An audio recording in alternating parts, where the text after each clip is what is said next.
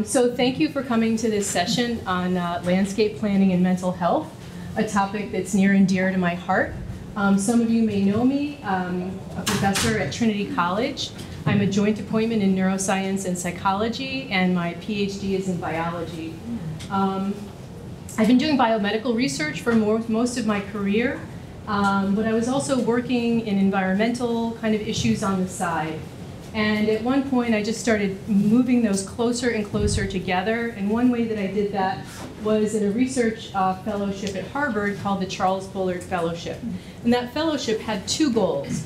One, to look at the quantified research that was published on how do forests protect our health, particularly our brain health.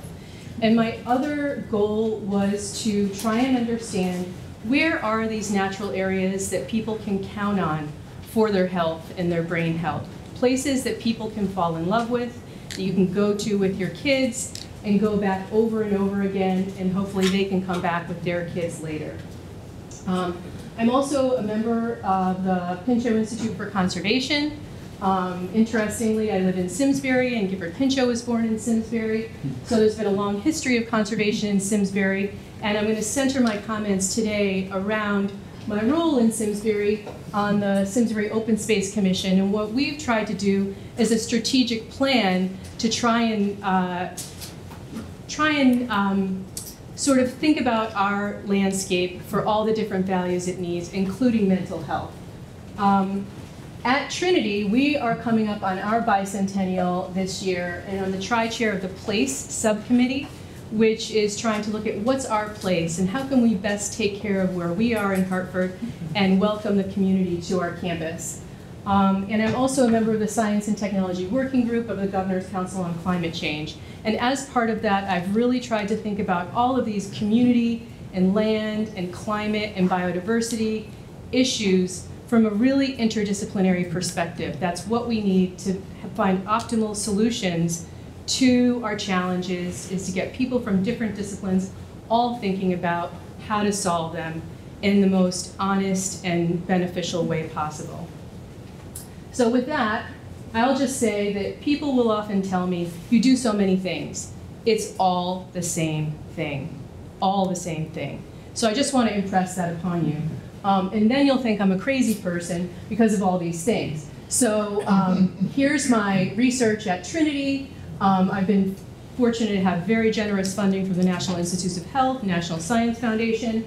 My work at Harvard was a collaboration between Harvard Forest and Harvard Medical School, particularly Dr. Stephen Schachter, who's an expert in forest botanicals and has done a lot of research on epilepsy.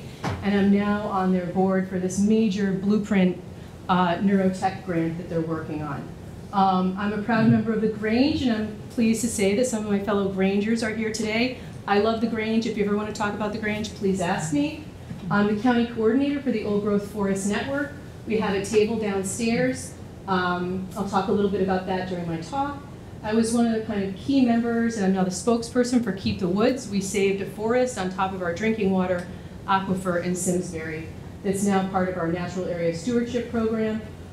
I helped to start the Safe Routes to School program so kids can walk and bike to school and not have to be on a bus. And we've developed trails where hundreds of kids could walk or bike to school and never have to cross a street. And finally, I'm kind of the, informal sort of shepherd faculty member for a community garden in Hartford on 1300 Broad Street, Trinfo Cafe, which has just been a wonderful opportunity to kind of share so many different things with the community. But my main point in all of this is that landscape planning is fundamental for climate, biodiversity, and health. If you're in a land trust or involved in any land-related work, you know this is true. And I'm going to focus on the health component today, but all of these things really come together. And I think that that's something we need to think about. There's a little, really old piece of paper stuck on the kitchen wall on our Grange, and it says basically, in essentials, unity. And we all have to get together to realize that we need these green and blue ribbons of water and land to keep our mothership running. This is not optional. And so my take-home message is that we need nature. We need natural processes that are evolving, that are adapting, that are on their own program, because there's so much we don't know. And as a neuroscientist, I'm really blessed to have that perspective, because I know there's so much we don't know about brains. I've been working on them for decades, and so have a lot of other really smart people. And I can tell you, we do not even know how one cell works, literally. That's not an exaggeration.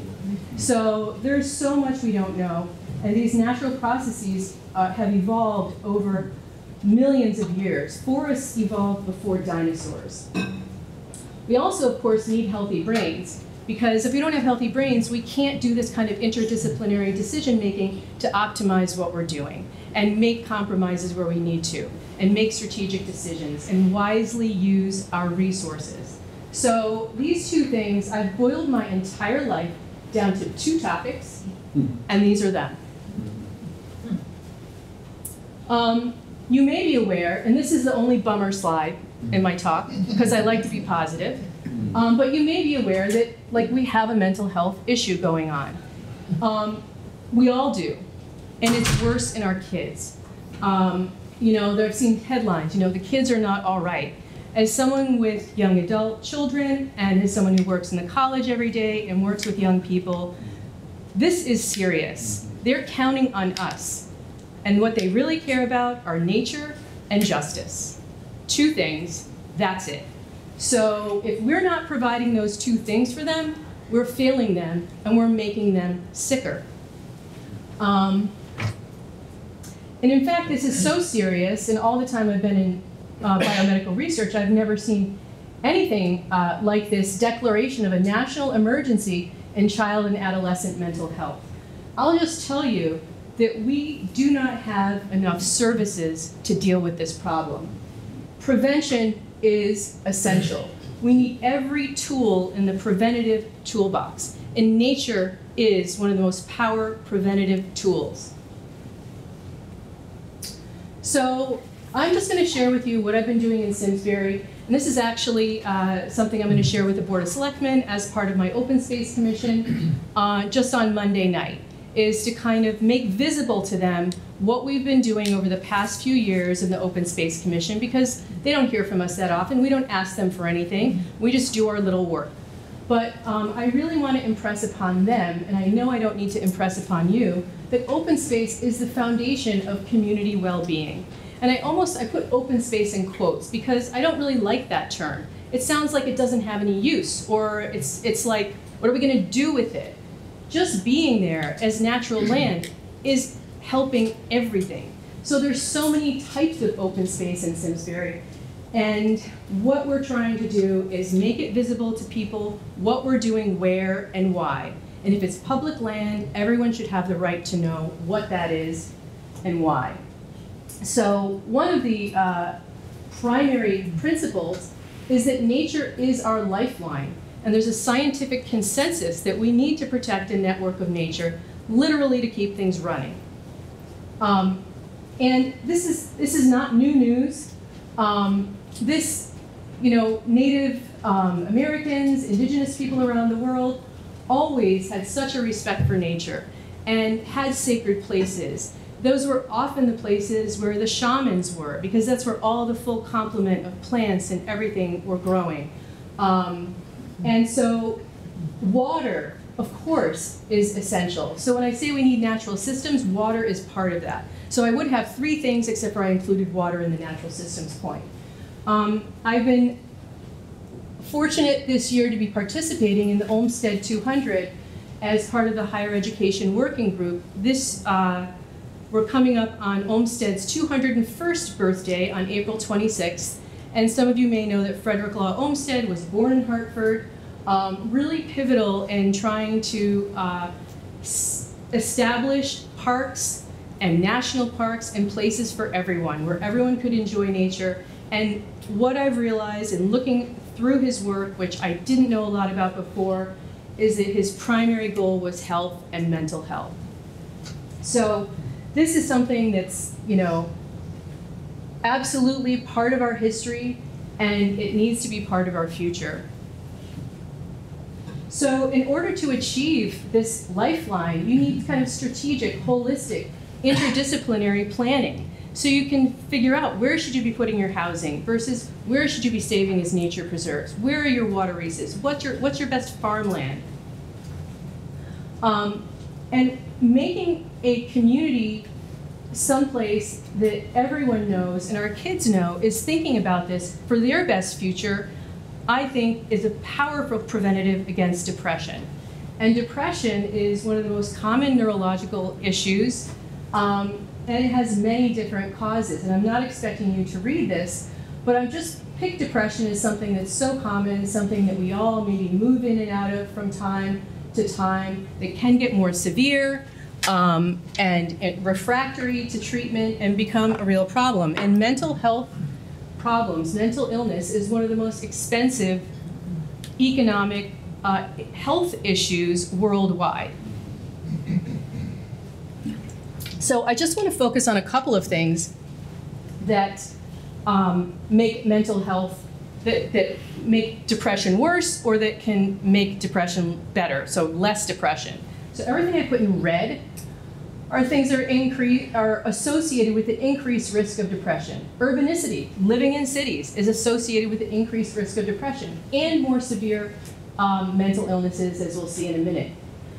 Things that cause oxidative stress and inflammation. So these are proximal mechanisms kind of in your brain, is associated with depression. Air pollution is associated with depression. Climate change, being anxious about climate change, is associated with depression.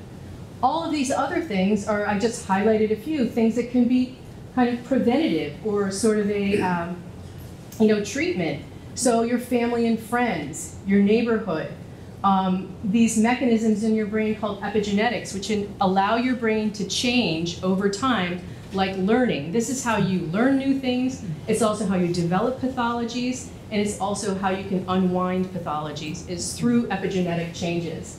And one of the other things that's so important is our biodiversity, ecosystems, and natural environments as a buffer against increased rates of depression. I just want to add in Rachel Carlson here because I, like many of you, I associated her primarily with Silent Spring and toxins, right? But she also had other writings, and I just would like to highlight a piece from The Sense of Wonder. So she wrote about wonder and said, for most of us, that clear-eyed vision, that true instinct for what's beautiful and awe-inspiring is dimmed and even lost before we reach adulthood. And this is something that we need to think about, because if we've lost that, how can we offer that to our kids? We need to get very quiet and think about what we're doing. And what I really like about Rachel Carlson's approach is that she really had this first do no harm biomedical ethic, even though she wasn't trained in public health or medicine or anything like that. And she knew that nature could decrease anxiety and depression, promote creativity and awe, which are some of those powerful emotions and feelings that promote empathy and cooperation and altruism and diminished ego, and all the things that we need to do to really think about how we're going to provide nature and justice to our children into the future. And I also want to have people think about something called existence value. So existence value is why people would donate money to animals that they'll never see in Antarctica, or tigers, or something like that. People will donate and will support things just because they know they should be there. We should protect these things for others, or just for their intrinsic value. And this is a really, to me, I did a big public values survey. People actually will say that they care about natural areas being available to other people at a higher rate than having them accessible for themselves, which is kind of interesting.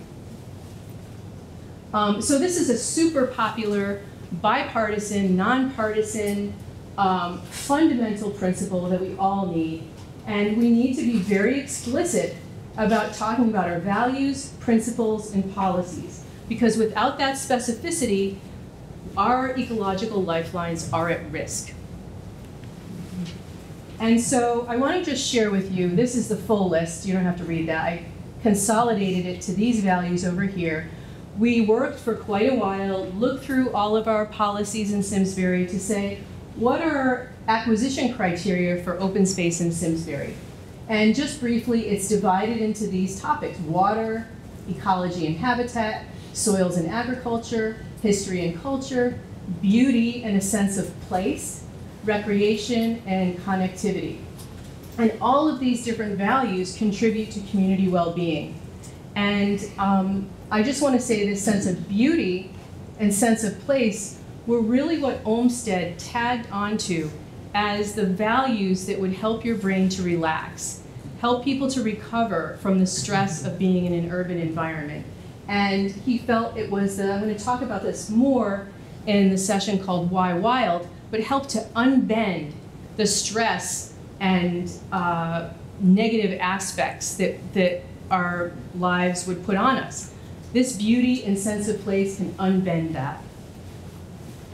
So what we've done so far in Simsbury is we've passed our acquisition policy, and we've passed two other policies on our open space. One is called our Natural Area Stewardship Policy, and we put this on our natural forests in town. It's on about 5% of the town, and so how we're taking care of them now is like little national parks. Everyone's welcome, we have trails, if we need to do something, we do, but there's no chronic intention to manage unless we need to do something. So we kind of call this a evidence-based medicine, basically, for these natural areas. We can deal with invasives if we need to. So I just want to emphasize, it's not banning people, it's not banning management, it's just doing what we need to do when we need to do it. And we have a very detailed policy about it. I have it at my table if anyone's interested, and it's on our website. We spent multiple years with a whole number of different experts crafting this policy. The other thing we established is a farm lease policy on our agricultural land. And what we did for this is we put what we thought was going to be best practice to be protective of the ecology and the soil, to give farmers longer-term leases so they could be more, have more investment in the land because they knew they would have it for a longer amount of time. And what we also did is we put a buffer on our water resources. We said, okay, we know that farming and forestry is by right, but if you're doing farming or forestry on our town land in Simsbury, you have to leave a buffer for a riparian area or vernal pool or wetlands, etc. So since it's our land in our town, we can put a policy like that on it. And one of the reasons why we tried to set up this 5% of town is just thinking about where can people fall in love with and be able to count on. And there's so many quotes I could have chosen for this talk, but I decided to just pick a very famous quote from Henry David Thoreau from Huckleberries, that each town should have a park or a primitive forest of 500 or 1,000 acres, either one body or several, where basically it's left to let people see what nature does, see what happens. And I'm really pleased that although Simsbury is 30% what's considered open space, we do have this 5% under natural area stewardship, and it's actually between 500 and 1,000 acres. I just realized that today preparing this talk.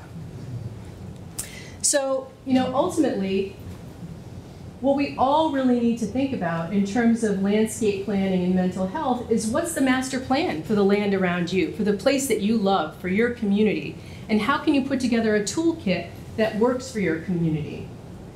So the other topics that we're tackling right now that have been swirling for a while, like a UFO, but I'm hoping that it's going to land, is some really serious ecological inventories on insects and on soils and things that we haven't documented anything on. And this is what I found being the co-chair of the Science and Technology Working Group. We don't even have enough information on these things. We don't have long-term data collection protocols. This is really important. Science is really important, and how can you know what you're doing if you have no baselines and no control groups? So that's really critical. We're going to do a bunch of public education on general stewardship, trying to document things and take data, invasives, light pollution, probably my most hated topic, and I just want to advertise if you're here at 4:15, there is a session on light pollution. Really, this is an escalating issue.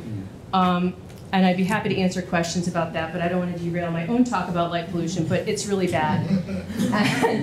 And you may have heard that Simsbury is kind of the bear capital of Connecticut. We're going to be doing various Bear Smart education programs. Bear Smart is a basically template program that you can apply in any town. So if your town has bears, what you really need to do is think about being bear smart and educating the public about that to try and prevent conflicts. And we're also in the process now of finalizing our policies on native plants, on our mowing, depending on if it's a pollinator area or a bird area, etc., and a strategic plan for our invasives, because the more you look into it, you realize the invasive thing could make it worse if you don't have a plan for follow-up and everything. So it's really something to wade into carefully so you're using your resources most wisely. There's the light pollution. That's just to remind me to tell you how much I hate it. And the wonderful opportunity that we have in Simsbury is we asked Homegrown National Park, which some of you may have heard of, is Doug Ptolemy's effort to have people plant natives. And if we do that, the amount of land we have in our just private yards is more than all the national parks put together. We need more national parks, by the way. But this would be, so this is the effort. You can get on the map with the Homegrown National Park effort. So with all this work we've been doing in Simsbury, I wrote them and I said, well, we want to be a hometown national park. Can we just do that? And they were like, well, I don't know. But they did say, you know what? Write a proposal and we'll co-brand your town with Homegrown National Park. So we now have a town logo with the Homegrown National Park logo, and this is an opportunity for our town to say that we're going to advertise this. We're going to say our town is committed to these values. So it's something that your town could ask about as well. I want to say back to my biomedical side, there was an unprecedented editorial published on September 21st, about a year and a half ago, call for emergency action to limit global temperature increase, restore biodiversity, and protect health. And one of the key take-home messages of this editorial, which was published simultaneously in 200 top medical journals, I've never seen anything like this happen before, is that nature has not received sufficient attention.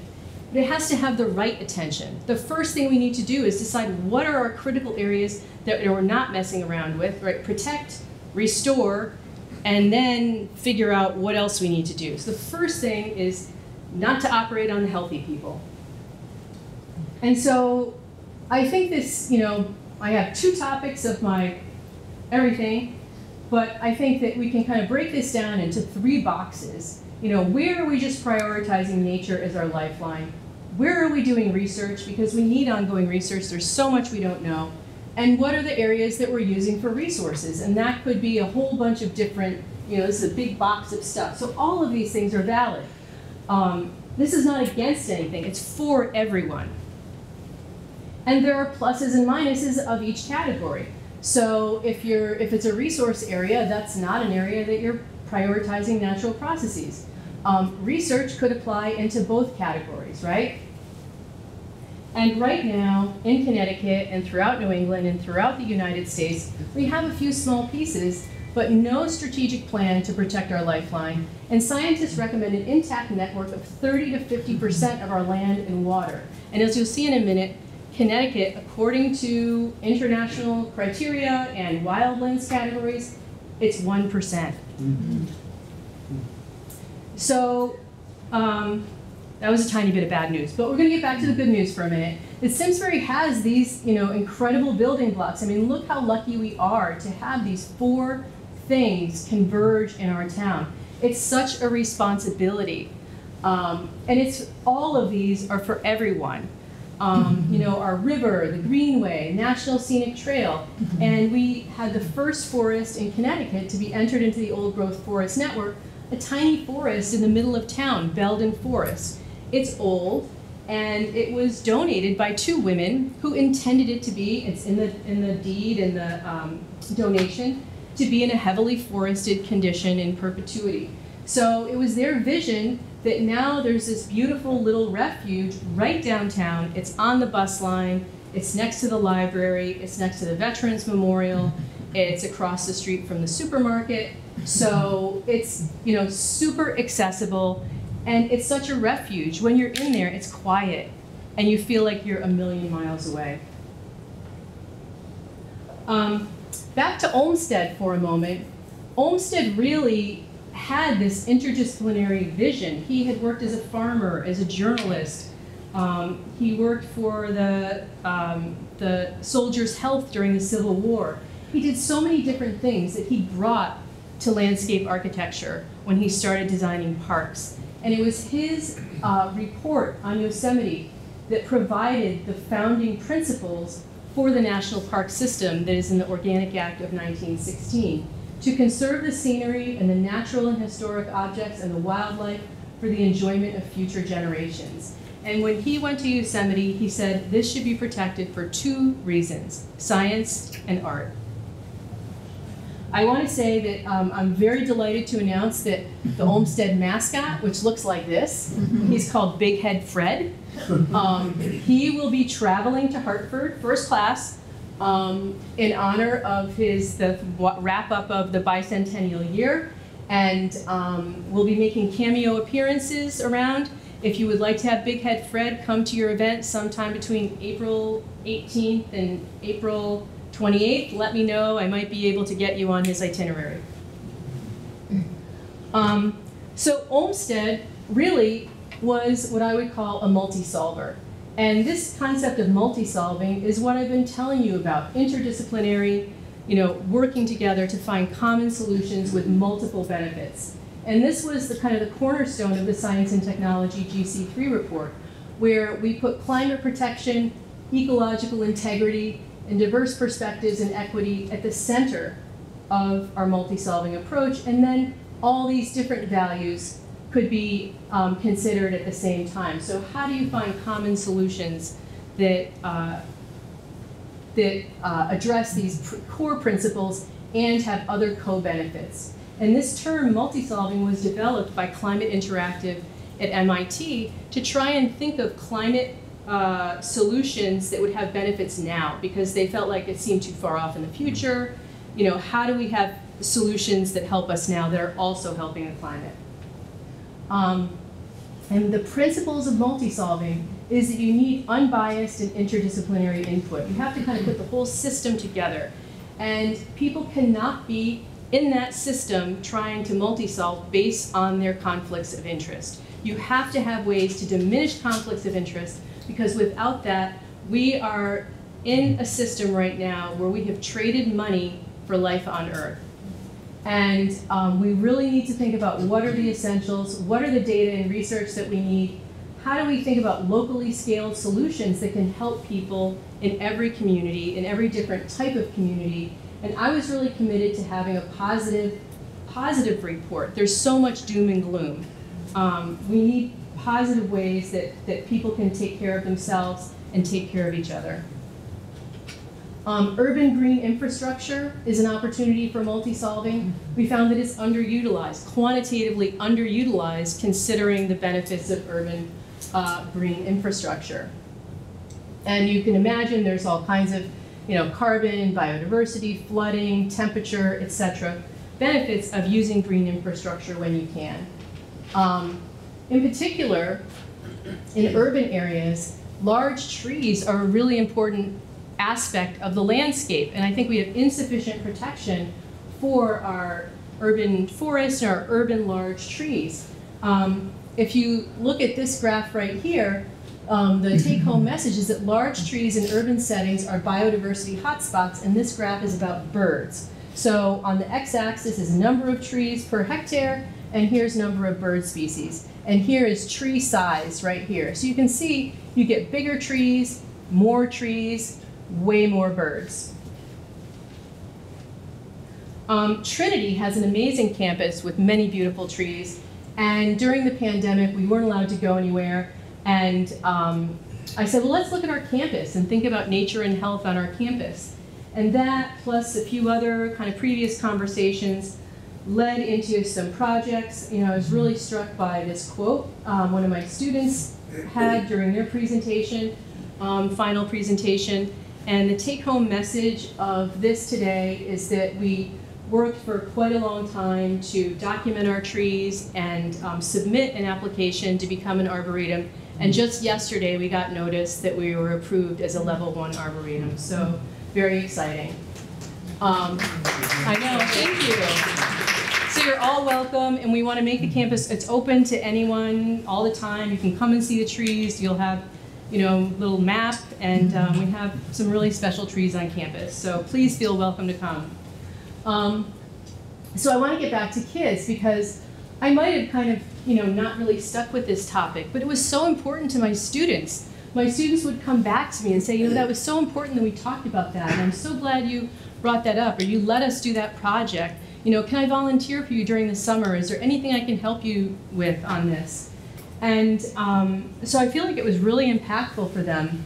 And I'm not talking about this in this talk, but forests in general quantitatively boost the immune system, decrease blood pressure, and decrease stress hormones. And a woman that I became familiar with during this kind of surveys of nature and health is from India, Pooja Sani, and she published a very important paper where she found that exposure to nature as a child results in increased mindfulness as an adult. So we're talking all the time about mindfulness and what can we do. You basically create a buffer of resilience when you give children time in nature, a lifelong buffer. That study was done in India. This study was done in the UK, and I found a lot of this research is not done in the US. This talked about benefits of different types of natural environments, and looked at 3,500 adolescents, 9 to 15 years old, so pre-adolescent. And they divided the landscape into different types of landscape. And green space was divided into woodland and grassland. And what they found is that higher daily exposure to woodland, but not grassland, was associated with higher scores for cognitive development and lower risk of emotional and behavioral problems. These are not easy problems to address. And as I said, we don't have enough services to deal with the escalating mental health crisis in our kids. And I went to testify in the legislature last year when they had a big bill on mental health in children. And I wanted to talk about sleep, starting school later, nature exposure, all these different things. But the stories people were telling were so shattering of what was happening to their kids now. My friend has a saying, well, it's hard to clean the swamp when you're fighting the alligators, right? And so we have to somehow figure out how to get ahead of this problem.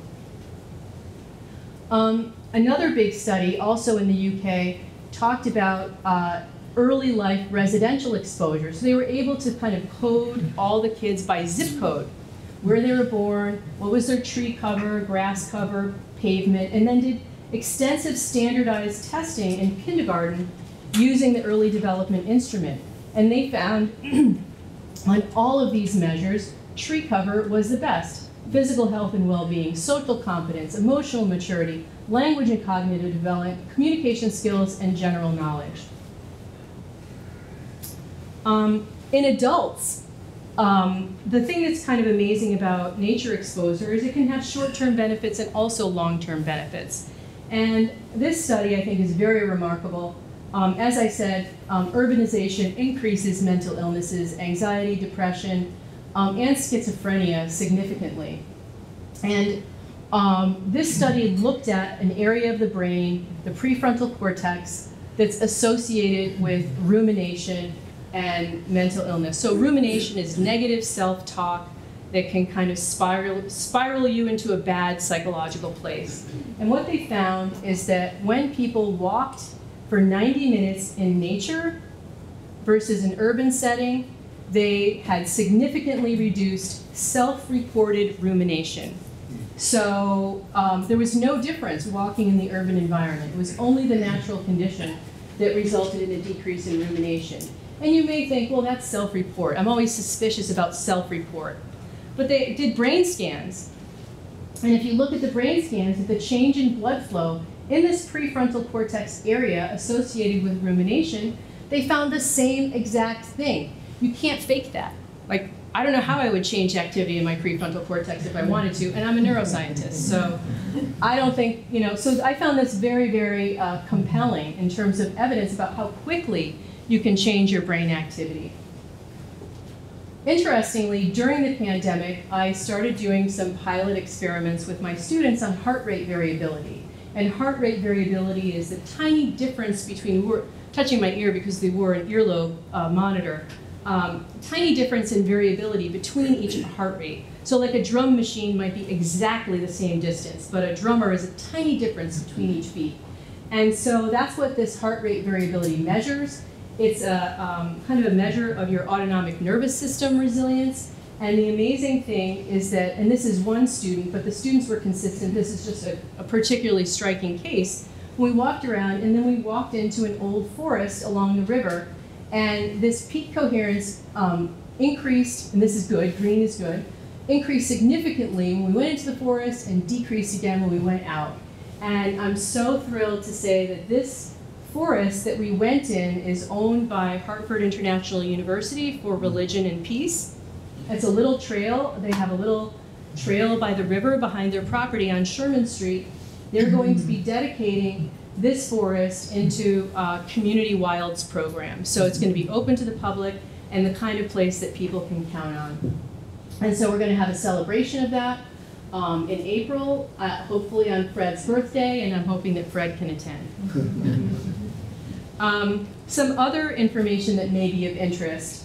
During COVID, they found fewer COVID-19 deaths in areas which had high rates of forest bathing and forest cover. And what they think might have been part of it is looking at the structure of some of these volatile organic compounds, like terpenes, and looking at the structure of the spike protein on COVID, that maybe there was some interaction that helped to inactivate it or bind to it. I haven't seen any follow-up on this yet. Linda Tomaso, who's here in Connecticut, just finished her PhD in public health at Harvard. She did some work on nature and health during COVID, and particularly looked at a 90-point scale on flourishing. And what she found is that the only thing that was worse than being nature deprived was losing your job entirely. So even just losing wages was not as bad as being nature deprived. Oh, a little bit more on terpenes, which are a really interesting class of molecules and found in mint, rosemary, but also conifers, pines, that kind of smell you smell in the forest. There's evidence for immunological effects, so anti-inflammatory, oncological, specific toxicity to cancer cells, neuronal protection, regulation of gene expression, and these molecules are small, fat-soluble, and abundant. And if you want to get something in your brain and have brain health effects, it's great to have small, fat-soluble molecules. Just some other kind of multi-solvers across the landscape. Beavers are multi-solvers in so many ways, and I'm delighted that we're going to be offering a 5-part docuseries at my Grange this year on beaver pond wildlife in southern New England. It's Simsbury Grange, if you want to look it up. We haven't finalized the date yet, but a filmmaker spent 3 years every day sitting next to beaver ponds in Connecticut and Massachusetts, and it's jaw-droppingly beautiful. It's not just about beavers, it's all the species there. You'll see things you never would imagine, and just trust me on that. Well, you don't have to trust me, you can come see the film and see it for yourself. It's amazing. Like a frog ate a whole bird, slugs hatching, weird bugs, it's amazing. Old growth forests are multi-solvers and are critical for maintaining this library of evolution and so many different values. And they're, luckily this is becoming more of the conversation, but we have no strategic plan of how to protect our old forests, how to let more forests become old growth forests and be part of that network of nature. And we could have almost lost all of them. It was only Bob Leverett, my co-author and colleague, who discovered that there was still some old growth forests here in New England.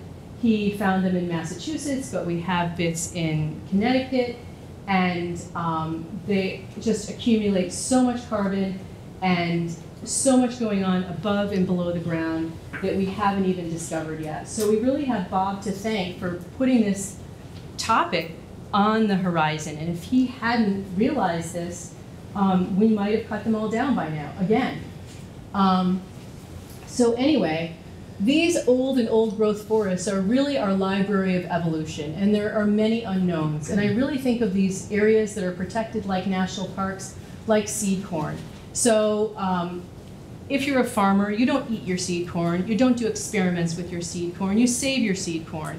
And these are like little places that can, you know, help us to move forward and adapt. I'm proud to be the Hartford County Coordinator for the Old Growth Forest Network, and I thank Dr. Joan Maloof for her vision in starting that. And her goal is to have at least one forest to be protected, to become an old growth forest in every county. And right now in Connecticut, we have 4 forests in the network. Here's Belden Forest, the tiny forest I showed you a picture of before. As you can see, it's right here next to downtown. I don't know why Google Maps wanted to highlight Jersey Mike's instead of the library, but that's just me.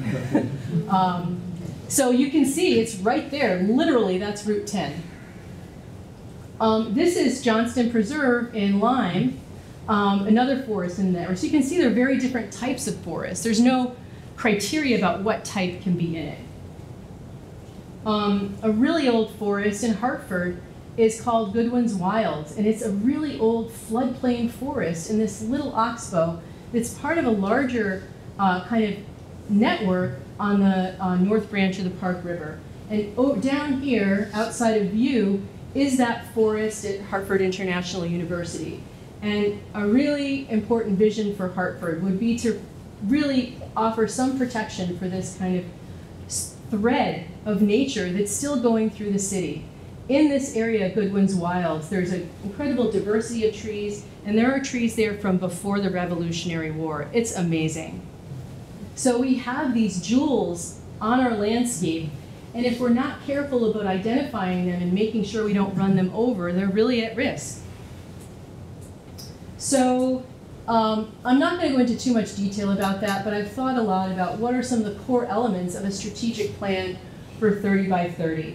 We have to talk about kind of our literally bedrock things like geology and water, critical habitats, the integrity of our ecosystems, carbon accumulation, and other greenhouse gas issues like methane, etc. How are we connecting these pieces so that species can migrate as we face climate change and other stresses? How are we going to protect the unknown? And how are we going to make sure that we have sufficient agricultural land of local importance? And the UN report was pretty clear that the value of nature must not be overridden by pursuit of short-term profit, or long-term profit, for that matter. And in some cases, we need to just identify things and be patient and use evidence-based medicine. Some of you may know that there are a lot of conditions. We used to like chop off a piece of something or do this, and now sometimes in medicine we use a term called watchful waiting. It's not irresponsible. It's responsible to keep an eye on something, intervene if there's a problem, but otherwise, you're just sort of like a steward of that. So I just want to reemphasize that all of these things are needed. Multi-solving is for everyone, and nature itself offers intervention and prevention for mental health. And if we can apply common sense and science-based decisions, that will align with public opinion and fiscal responsibility so we can best mobilize all of our resources and our, sort of our public brain trust and creativity. I don't want to be fighting all the time. I don't know why we have to fight just for such basic environmental protection. It's really frustrating, especially when the science is clear. It shouldn't be like that. So if we want to look at Connecticut, let's look at New England first in terms of this dashboard that's maintained at the Wildlands and Woodlands site that's joint between Harvard Forest and Highstead. And basically what this land use allocation is saying is that in New England, this is developed land, dark red, unconserved and conserved agriculture, unconserved forest, conserved woodlands.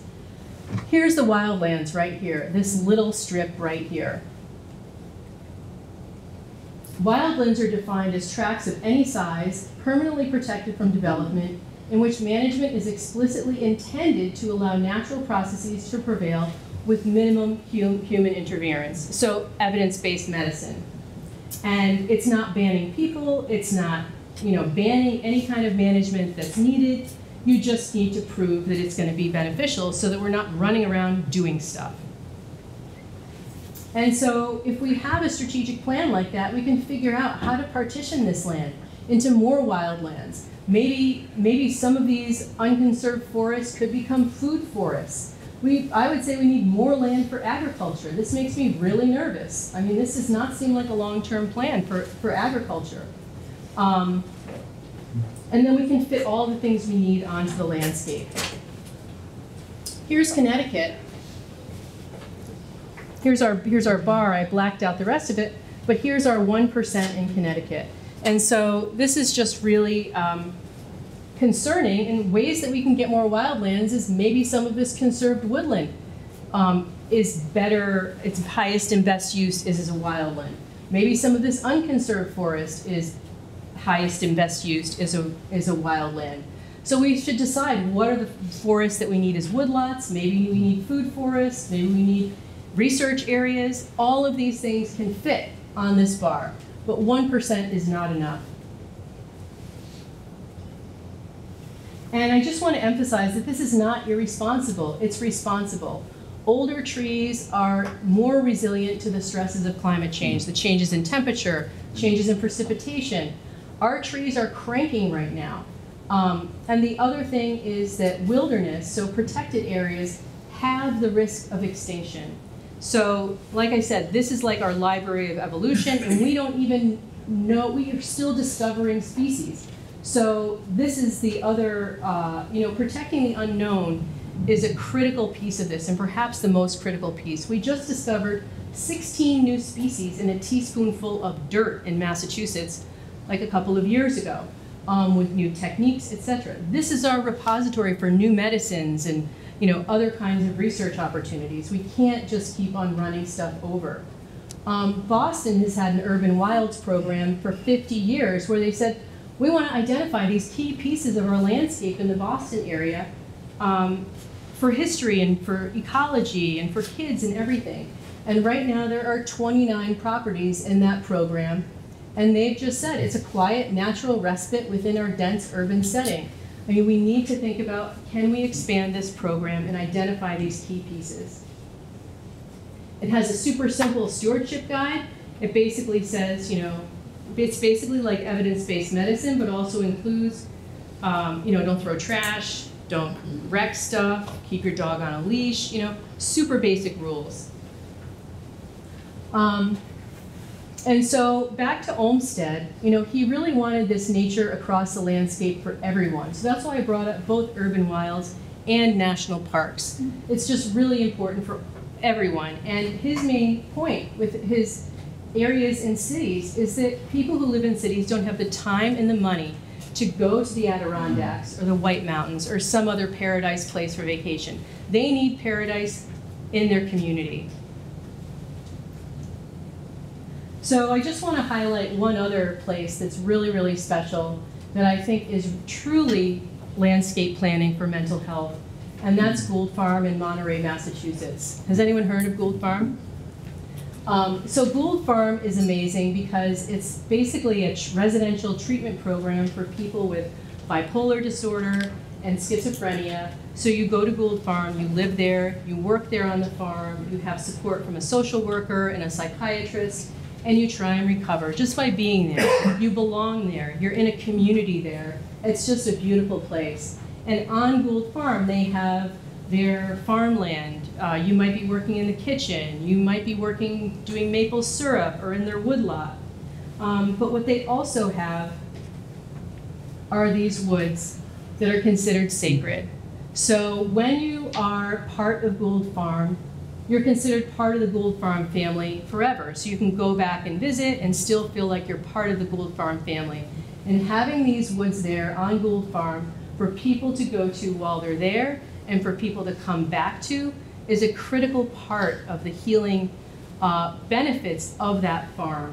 And we're looking into officially putting one special old spot of their woods into essentially a Forever Wild program. So everyone will know in the future that that forest will be there. So I want to just wrap up with a quote from Ukrainian theoretical physicist Anastasia Makarevia, who put forth with her co-author Viktor Gorshov a really important theory that forests regulate themselves and the water system of the entire planet. And they call this theory the biotic pump.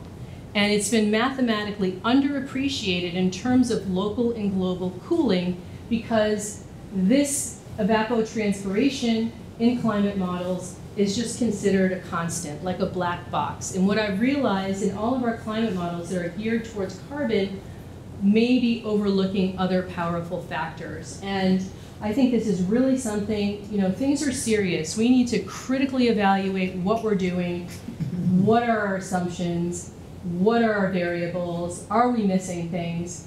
And what she has said is that, and their work has extensive publications, is that forests are so critical for bringing water across the land. And without connections of intact forests bringing water across the land, things are going to get really bad really quickly. Forget about carbon in the atmosphere. We're cutting off our lifelines. And she basically said that this is a tipping point where we have natural ecosystems that can work for the stability of the climate and disturbed ecosystems that can no longer do that work. And if you look at the historical examples and examples around the globe today, there's really powerful evidence for this. So we need to be careful, particularly with forests that reach down and connect to large bodies of water. So I will just leave you with this thought, you know, how can we get to this kind of beautiful green and blue world that we're so fortunate to have now? And how do we keep that for the future? You know, I think we need to ask, how did we get here? And how can we really make some clear decisions and decide what kind of a future do we want? And I would suggest that we want a future with health, with truth, with love, and that can be translated into rural, suburban, and urban communities, and that we need to focus immediately on our essentials and more than 1%. Thank you.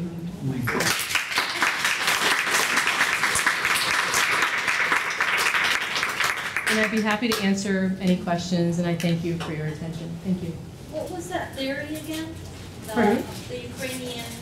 Oh, the biotic pump. Biotic pump? Thank you. Yes, hi. Hi. I just wanted to make two comments. First, say this was a great presentation, and I loved it.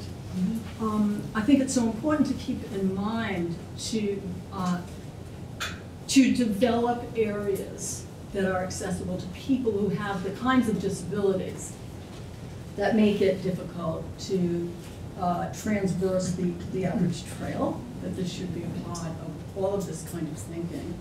And second, I wanted to comment on my own experience and the experience of others of trying to encourage this perspective in some of our designated distressed communities. I live in one where every parcel of land is looked at as an opportunity to build an entity that will pay taxes, because none of us can afford to stay there anymore.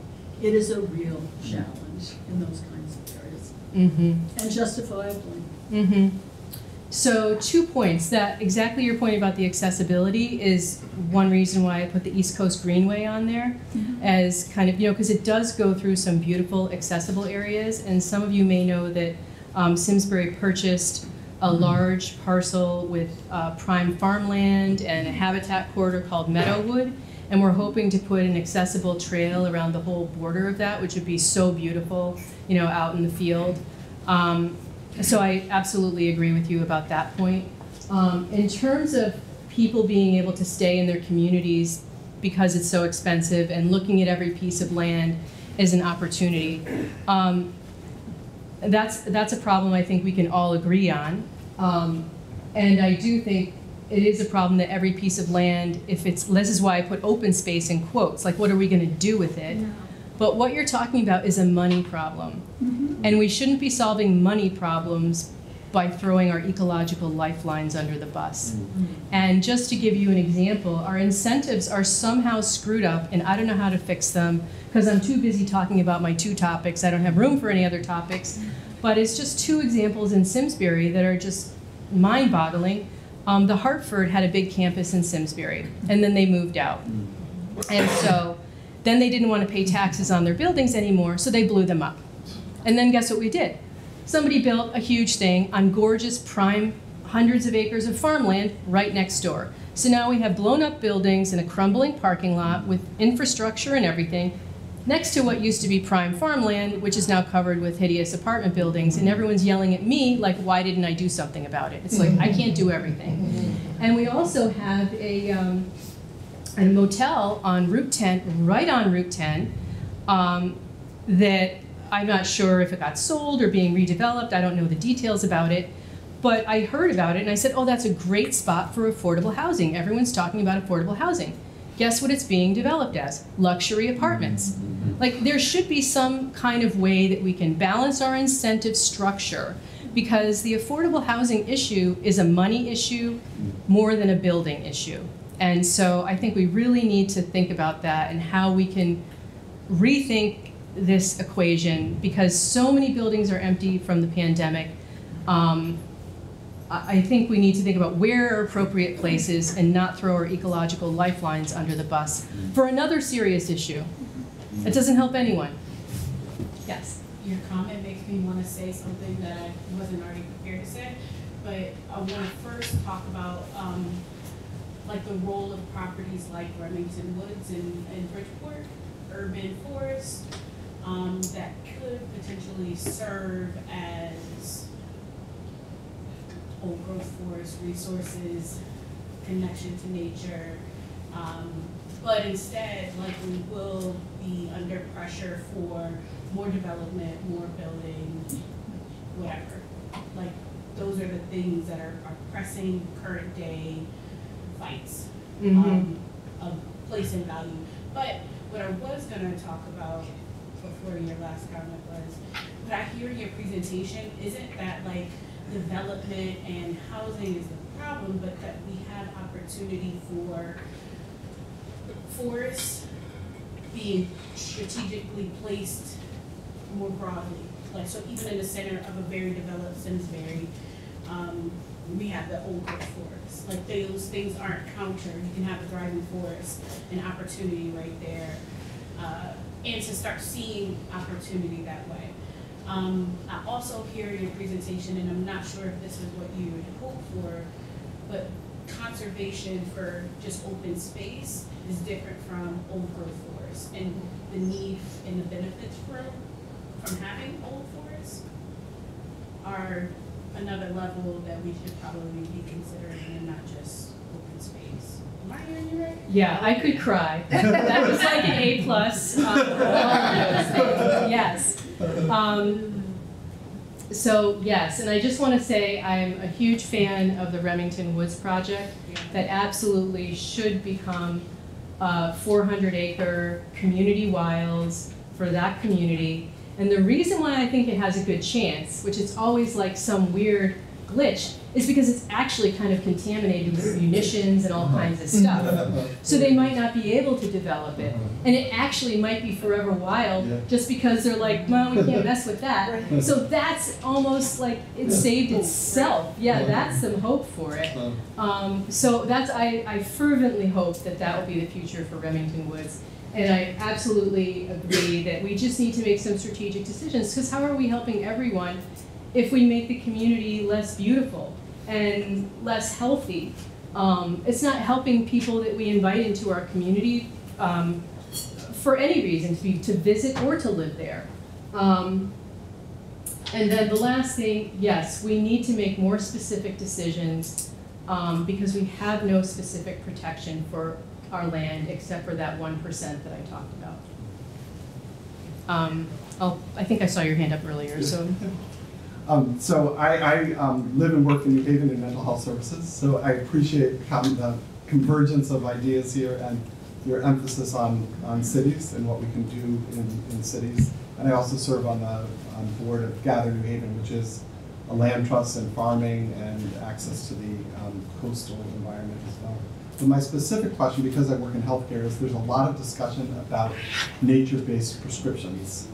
And I wonder what your thoughts are on that. Is that a road that we want to go down? Is that going to be helpful in this regard, or is it going to complicate things? I would say that, Olmsted recommended nature-based prescriptions. Actually, I'm going to talk about that in the next session. He actually prescribed that doctors would tell young mothers to go to Central Park as kind of restorative, because he knew that they were tired and there were so many demands on their time. So I am a fan of nature-based prescriptions, but I think when we talk about urban green space, it's not specific enough. And that's why I showed you that data on parks versus woodlands. So, people are also attracted to water. And Olmsted was very thoughtful on trying to make his parks places that you would be able to get away from the sights and sounds of the city. That's how he developed them. He also developed paths that weren't straight ahead but were meandering, because not knowing exactly what's coming is what helps the mind to relax and stay in the present. So I think we need to look at the data that's there on what's the most beneficial. It's not just green space. And I think there's an insufficient attention on those specifics, which are really important. Yes? To get a little more in the weeds on the research, is there any research that explores how we resonate, like in the immediate interaction with a kind of a disturbed natural area, if we'd have a more disturbed response to it than a natural area that's kind of more healthy? Well, I think it, I don't know about any specific studies, but I do know that that was one of, to kind of harken back to Olmsted, he wanted to have natural environments where things did not look out of place, because that damaged the ability to relax and be able to just kind of be in that environment. So that's why he only planted native plants and tried to not distract people from the nature. So I think that a disturbed environment is often much hotter. You can see the signs of disruption, all that kind of stuff. That's distracting from being able to just be in that natural place and enjoy the natural scenery of it. And I have had people say that they feel there's something different when they're in an old growth forest. They somehow feel safer than in another environment. Or elders, native elders, that what they want to do when they are dying is go visit an old growth forest. It's like a very spiritual calling. Yes? Have you seen any examples of cities or towns or counties using land use zoning to encourage this type of development? You mean encourage old growth forests? Well, or encourage this strategic plan? If you're in a city and something has to be redone, having some element, some percentage as open space. So there's in Connecticut, a number of towns have conservation zoning. So you get a break on the lot size. So let's say it was a 2-acre lot, you go down to a 1-acre lot. You might get an extra lot, but then 50% of the development is set aside as open space. I'm sorry, that's not really my expertise. Actually, I'm not putting the zoning commission anymore. But yeah, many towns do that. They have open space subdivision regulations in their plans, in the regulations. So like what you were saying, we'll have reduced front yard setbacks and stuff like that, so you're getting more lots on a piece of property, but at the same time you're getting more open space on the same piece of land.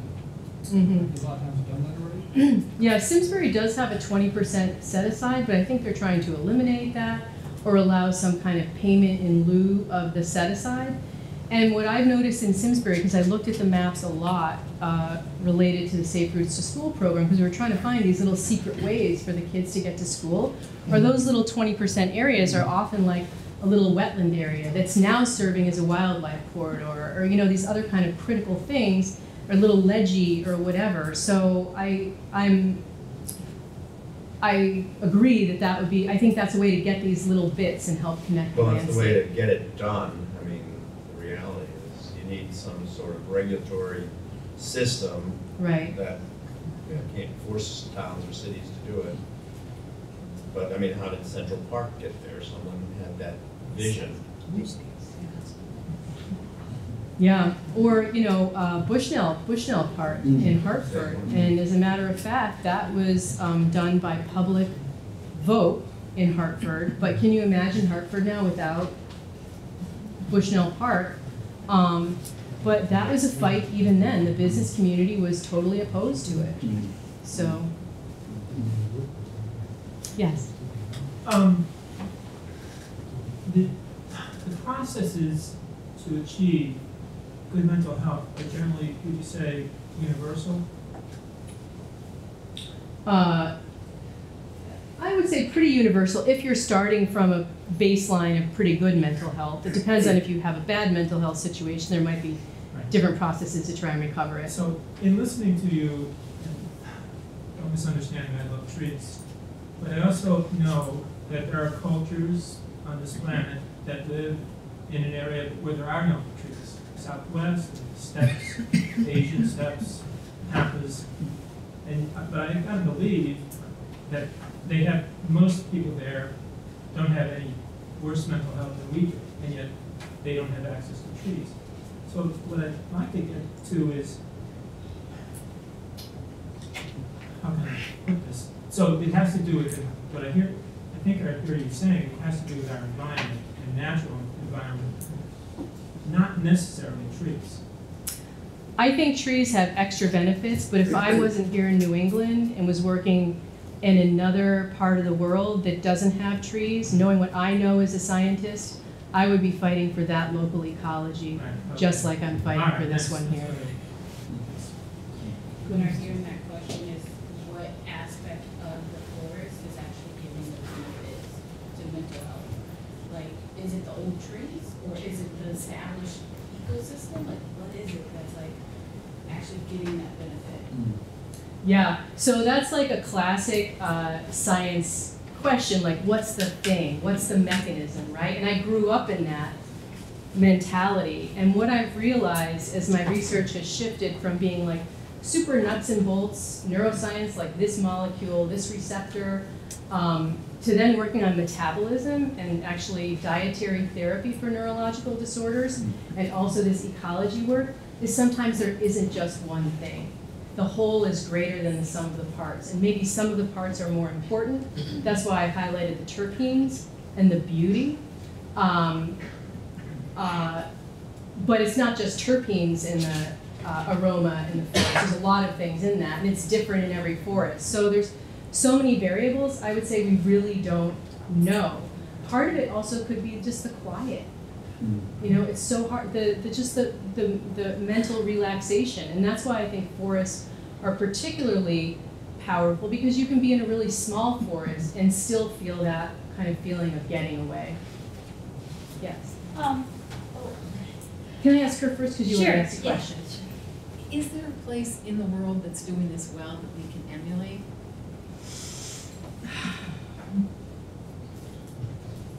I should have a good answer to that question, but I don't. I do know that Tasmania is the first country in the world to go carbon negative because they stopped cutting down a whole bunch of their forests. So that's one thing. I do know that Bhutan is one that has like a priority on keeping their forests. They're like the happiest country in the world. So that would be a couple of ideas, but you know, we should start here. Do the best we can. It's going pretty fast in the UK. Oh yeah, there's a big rewilding effort. They're on top of all sorts of things, including that. Yeah. Yeah, they have a long way to go though. Oh yeah, they go on fields. I just thought maybe we could learn from what they're doing. Yeah. Yeah, I do think the first thing to do is start with some basic principles and then, you know, apply them. Yeah, thank you for that question, Sue. We've been to Muir Woods, And even though I don't consider myself to be at all spiritual, it was really close when I got to Muir Woods. Because it was with these massive trees and they were all so old and it had like a very humid atmosphere. Mm-hmm. I mean, it was like a cathedral, it really was. Mm-hmm. Yeah, I mean, it's amazing. Old forests, they become kind of wet and just like a really, it's a powerful experience, I agree. Yes, sorry about that. All back to open spaces, I know Connecticut started the pollinator pathways. Do you plant specific flowers for the pollinator pathway program, or you just leave it wild, like these spaces? For our natural areas, we're not planting things in there. We can remove plants if they're problematic, but we're not purposely planting things. But we are encouraging people to plant natives in their yard, and that's the co-branding with the homegrown national park program. So we're trying to tell our town, like, if you're planting, we have a policy, if you're planting trees, they have to be native. And by the way, if you have tree of heaven, remove it. Yeah, like now, right now. Yeah. It's the host for the spotted lanternfly. Just kill it. Don't ask questions. Just kill it.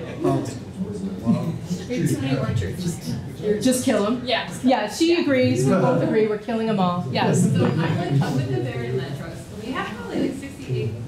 We have a big farm plus some acres throughout the town. They're forested. We don't have trails on them. I'm wondering how long. We don't do anything with them. How long do they have to be untouched before they would be old growth forest? Is it like several hundred years? Is it, I don't know, how long would it take to reach that status? Yeah, so old growth forest, I like to use a definition based on characteristics rather than age. Sure. But in New England, forests start to develop old growth characteristics sometime after 100, 125 years. And, you know, people kind of use 150 as sort of a rough rule of thumb. Okay. So my follow-up, how can we determine if what we have would fall into that category? I don't know when they were, they're wooded at this point. I don't know when they happened. What town are you in again? Meriden? Meriden. Well, you could have someone check the age of some of your trees. Okay. That's a possibility. Sure. You may have land records of when, you know, what had happened, like with Belden Woods. Yeah. It was owned by these two women, and it was kind of minimally used as a woodlot. And their heirs were allowed to take 5 cords of wood out of there every year until they died. Sure. And they've been dead for a long time. So we kind of know what was happening for some time up until they weren't around. Right. So you might have some records like that. Thank you. Sure. Yes?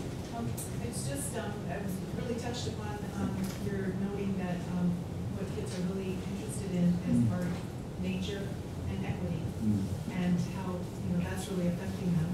But as we all know, Connecticut is one of the least equitable states in our country, and also each of our towns are having kind of this battle to preserve, you know, either preserve land or use it, like Rose was saying, to try to make some money, and that's because of our reliance or over-reliance on our property taxes. Yeah. And that's kind of, it's not unique to Connecticut, but many other states, for instance, most of their education funding comes through the state and not through reliance on property taxes. So we really should be looking at that as a way to change our way that our towns are basically competing against each other for basically development and overdeveloping their places, just like you were saying, you know, destroying their open spaces. Yeah, I know that discussion has come up before, and it hasn't gone anywhere, but I really think unless we start making some strategic decisions, it's literally like a race to the bottom. So I saw one other question, if it's quick, otherwise I should probably like. Well, I want to thank you all again for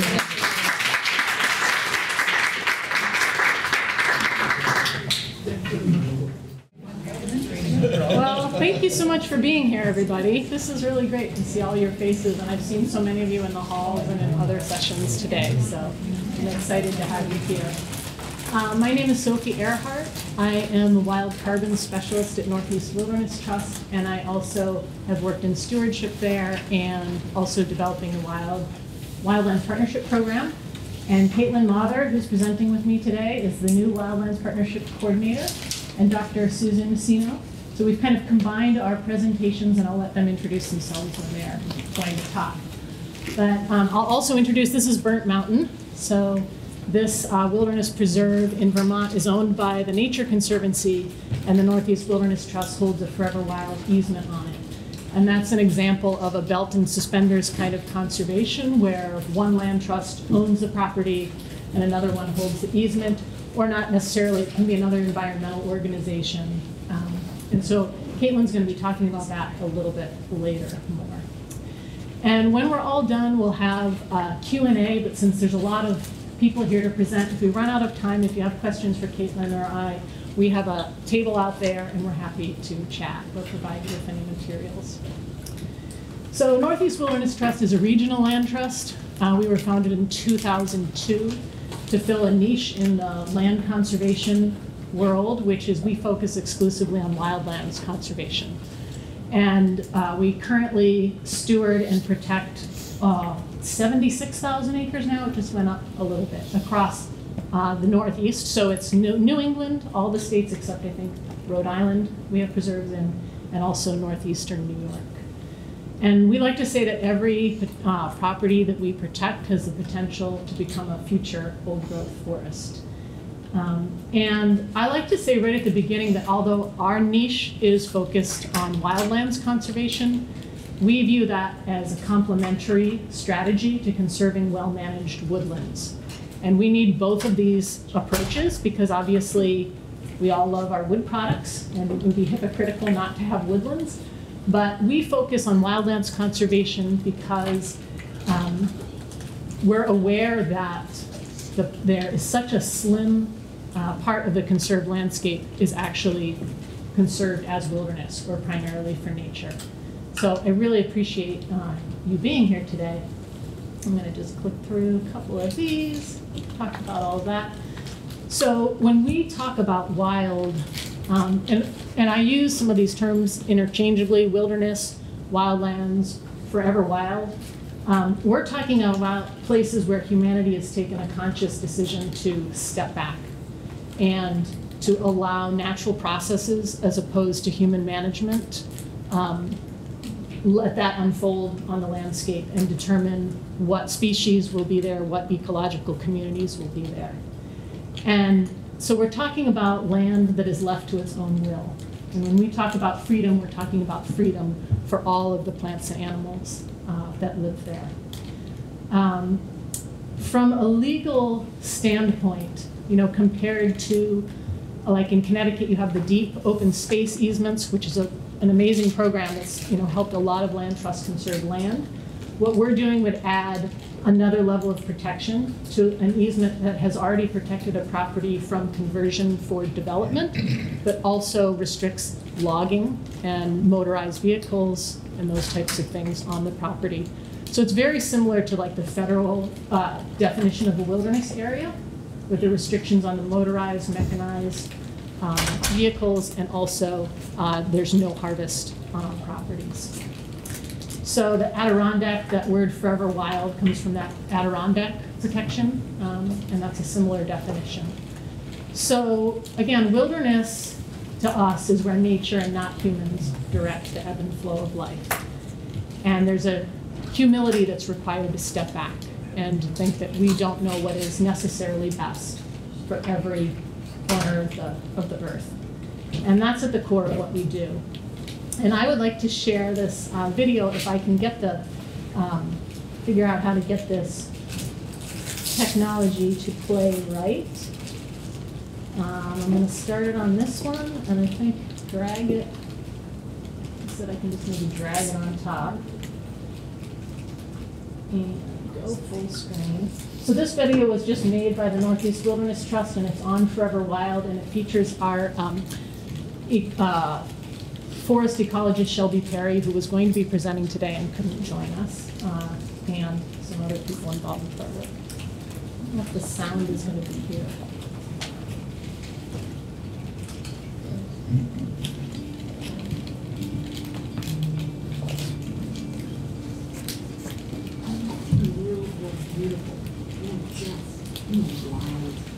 not sure how to turn this up.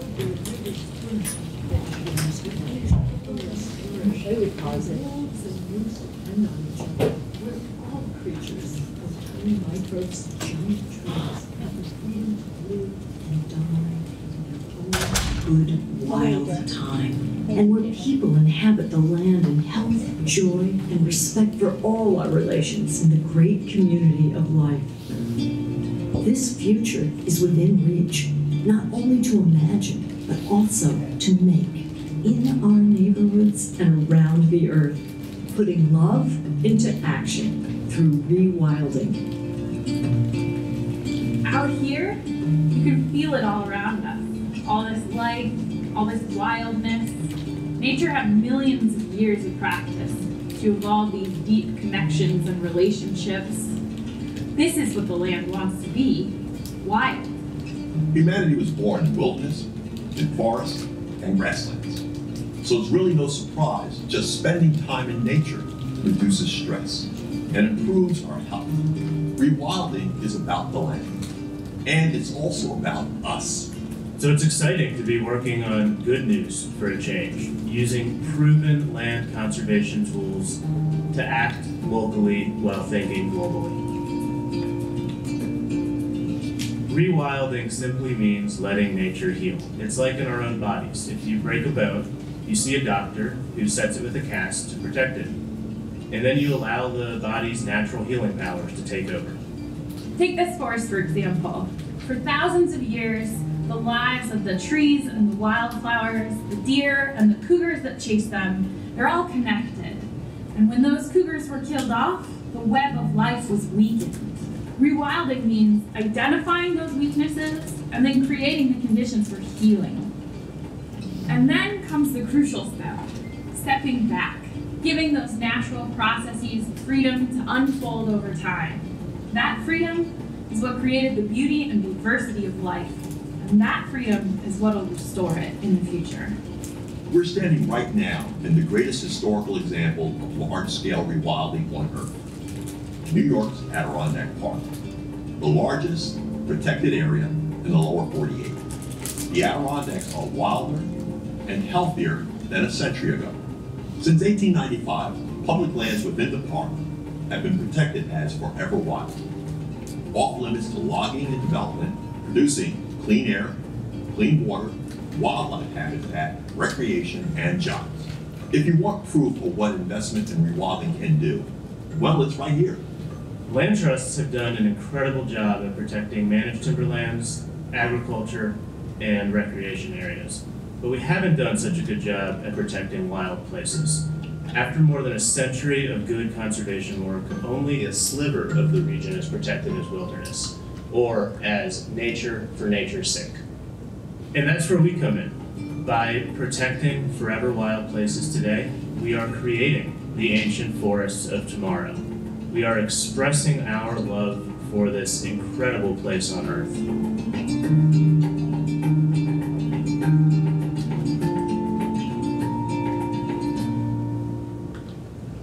Here's the thing.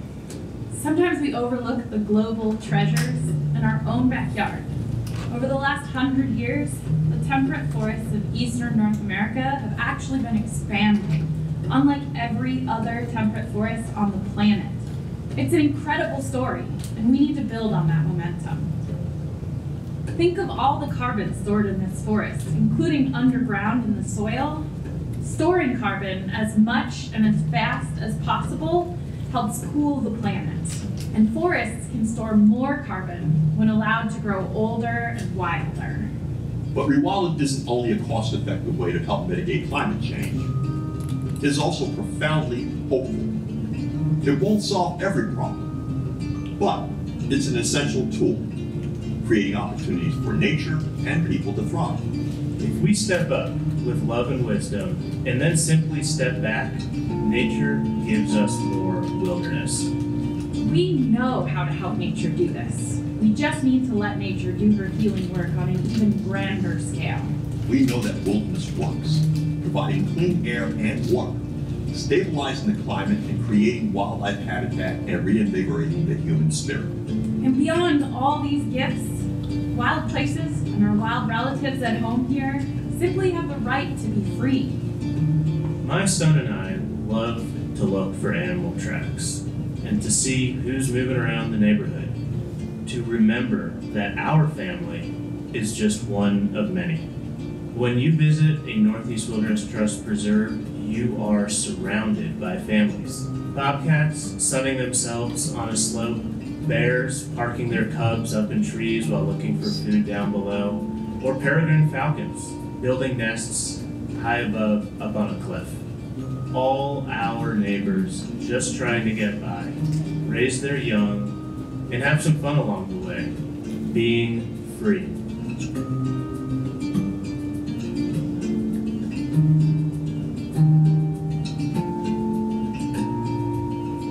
Can you see it? That land of freedom, wholeness, and health?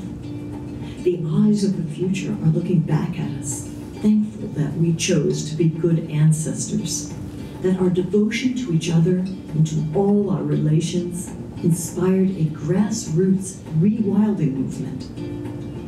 In eastern North America and around the planet, people are working to conserve wild lands and waters place by place, knitting up green and blue ribbons of protected habitat, wrapping the globe in beauty, and fostering freedom and justice for all.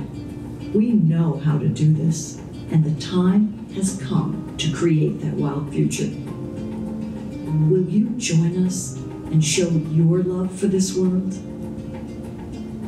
The best place to start rewilding? Here. The best place to start rewilding is here. And the best place to start rewilding? Here.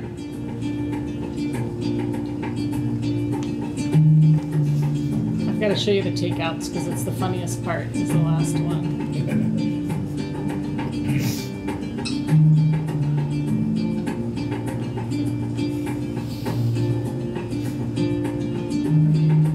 This is what the land wants to be. Wild. I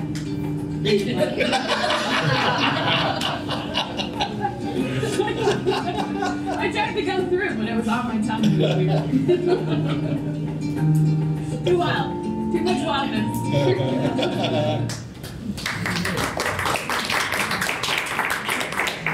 So I'll see what happens if I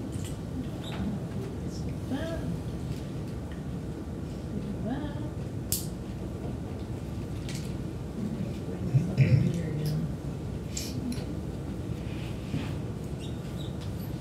Thank you for your patience there with the technology. Okay, so I love that video, and I just thought it could say so much of what I wanted to say better than I could say it. So I'll just touch a little bit on the biodiversity piece that Shelby touched on. And biodiversity is supported in forever wild forests because trees grow old and die on their own time frames. And species form multiple generations, forest complexity increases, niche habitats are naturally created, coarse woody debris, as you can see, dominates the landscape, and natural disturbances create dynamic multi-age forests. And all of this, basically, biomass increases year after year. This is a beautiful, old, messy, mossy forest. This is what a wild, resilient forest looks like in Maine, at least one forest. This is our Howland Research Forest, and it's got some very old trees on it. They've been studying carbon sequestration there for a long time. But this photo really captures a lot of why wild forests are so important for biodiversity. So if you check out all of the tip-ups, the moss-covered rocks, the lichen, the fallen trees, the cavities that they create, it's a mosaic of old trees and young trees. And there are so many micro-habitats in this messy forest, which meet the requirements of an incredible diversity of plant, animal, moss, lichen, fungal lives. And this complexity not only harbors biodiversity, it's also beautiful, it creates resilience, and it stores an immense amount of carbon. So one thing you might have noticed that I haven't described as wildlands or wilderness is pristine or remote or untouched by humans. So most of us know the history of land use in the Northeast. Since Europeans settled here across across the northern forest, we've cleared 85, like 3/4, 75% of the forested landscape was cleared by the 1800s for lumber and for agriculture. And those forests have started to regrow. Actually, I want to go back one slide. So the good news is that in Connecticut or anywhere, rewilding doesn't rest on finding places that have been spared the axe. I love this definition, which was written by one of our previous executive directors, but wilderness is not simply a special kind of place, but rather a special commitment we make to a place. That commitment is freedom to animals and to the natural processes that produce integrity, beauty, and diversity of the land community. And so what we're talking about is giving nature the chance to rebound. So today, many of these forests have regrown, thanks in large part to a lot of your work, to the state of Connecticut's work with their open space easements and the state parks and state forests. And so a lot of these trees are getting to be 75, 100 years old in some places that haven't been logged. So they feel old to us, but really on tree time, they are teenagers, they're middle-aged. And this is a prime time to protect some of our forests as forever wild. Because as they become more mature, obviously they're more attractive for harvest. There's more board feet there, obviously. And so the fact that something wasn't logged 50 years ago doesn't mean it's not going to be logged in the next 10 years. And we know also they are incredible carbon sinks, and they're critical for wildlife. So again, I'm going to emphasize that we see this work as a complementary strategy to conserving well-managed woodlands and sustainable farming areas, because obviously we're going to continue to use the land for the products we need, but we also need to do a little bit more for nature. And this is another definition I love for rewilding, which is, in essence, it's giving the land back to wildlife and wildlife back to the land. So speaking of rebounding, I'm going to quick go through these just because I love these pictures. So, you know, many of our wild cousins across the Northeast were either eliminated from their ranges or on the brink. So species like moose and black bear, you know, fisher, lynx, even now common species like the white-tailed deer and turkey were rare not so long ago. And as our forests have regrown, wildlife has started to return. Some species, like the eastern mountain lion, or like we say in Vermont, the catamount, have yet to come back, although some people say they've seen some, but they are bound to return with deliberate action to conserve our wild forests and to rewild as much of the landscape as we can. So there's that guy. So let's look at, this is a map, this is of the Northeast, and I'll do a Connecticut one next, but this is all of the conserved land. This data is from the Nature Conservancy. It's actually been updated recently. This map is just getting updated, and I think Susan's going to share that from the labs. No, you're not? Okay. So, yeah, Harvard Forest, Highstead, through the wildlands and woodlands, farmlands, communities, they've updated some of this data set that we're going to see next. But this is all the conserved land in New England, and it's a lot. Like, it's 25% of the landscape is conserved in some way.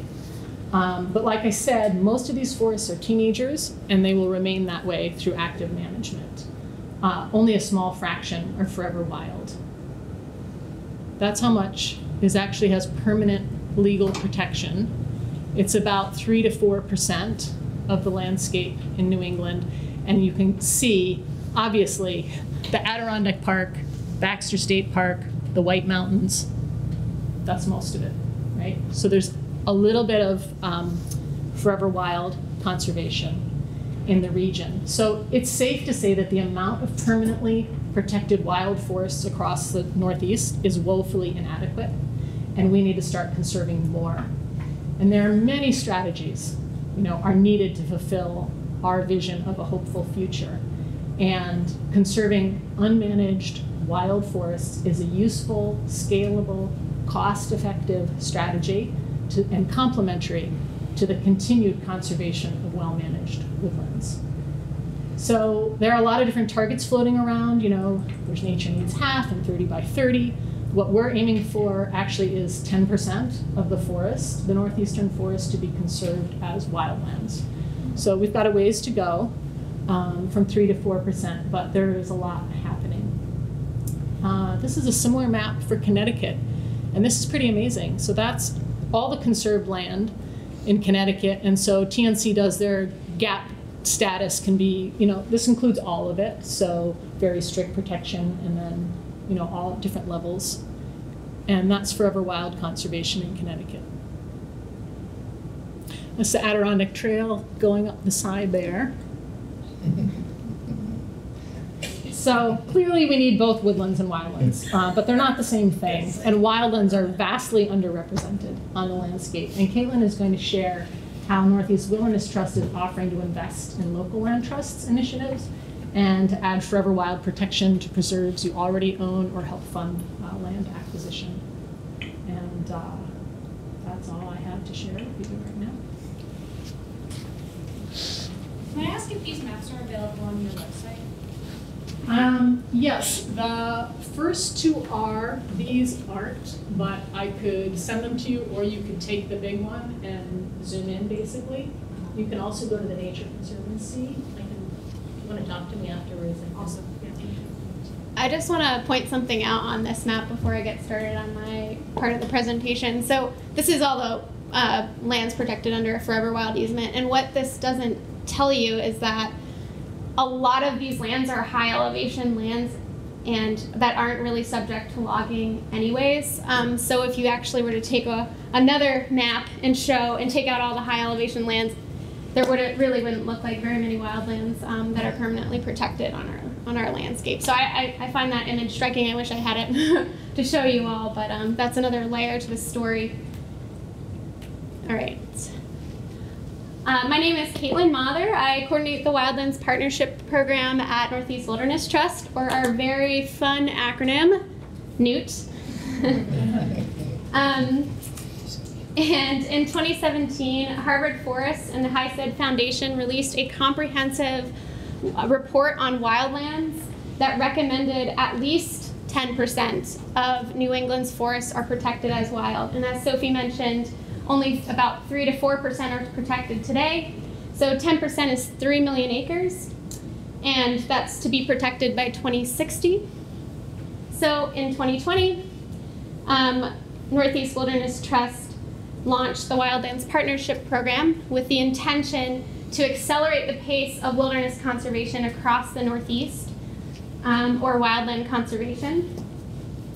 And as you noticed in the images that were just shared, wildlands are vastly underrepresented on our landscape. So what the Wildlands Partnership does is it provides funding to land trusts who commit to protecting their lands under a forever wild easement. So it's a commitment to nature. And since our launch of the program in 2020, we have worked with 5 organizations across 3 states protecting nearly 9,000 acres under a forever wild conservation easement. So I'll share with you some of the projects for our first phase of Wildlands Partnership. This is the Grand Lake Reserve in St. Lawrence County, New York, and that's owned by the Indian River Lakes Conservancy. So what's cool about this property is it's within the Adirondack to Algonquin corridor, or the A2A, which came about from a very ambitious moose that walked from the Adirondack Park all the way to the Algonquin Provincial Park in Canada, spanning, the moose is named Alice, and Alice walked 350 miles. So it inspired a whole initiative in the area, the A2A initiative, and there are a lot of land trusts are protecting land in this particular area. So we worked with Indian River Lakes Conservancy, and we also worked with the Thousand Island Land Trust, and together over 3,000 acres of land was protected under forever wild easement. All right. And this, I really love this image. It's beautiful. This is the Whalesback properties. We co-hold an easement with Frenchman Bay Conservancy in Aurora, Maine. So they applied for the program, and we protected with Frenchman Bay Conservancy over 3,000 acres of wildlands in Maine. And then here in Connecticut, we worked on quite a few projects under Wildlands Partnership. So we worked with Cornwall, the Cornwall Conservation Trust. This is a lovely image with this beautiful old tree there. And so what was cool about the Cornwall Wildlands is they owned the Nancy Naults Preserve and the Grey Ledge Preserve. And they applied to the partnership because they were seeking funding to add this addition here, the Red Mountain Preserve, which added 65 acres to their existing lands. And you can see it added more connectivity to the Mohawk State Forest there. So through the Wildlands Partnership, Cornwall was able to get some funds to purchase this property. And all three of these lands are now protected under a Forever Wild easement held by Northeast Wilderness Trust. And then also in northwestern Connecticut, we worked with the Simsbury Association that conserved over 680 acres across 6 preserves that are within a core forest area. So this particular block is the Hudson to Greens. And core forest was protected at high and low terrain that supports habitat, refuge, and safe passage for an array of species. And 3 of these properties are along the Appalachian Trail. So, and then some images of the properties. And a quote from one of their trustees. I'll just leave that on the screen for a second for everybody to take in.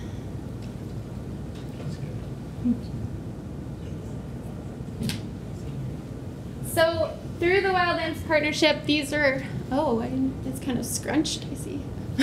Through the Wildlands Partnership, we are able to work across this whole landscape in Maine, New York, and Connecticut. So these were all of our phase 1 projects.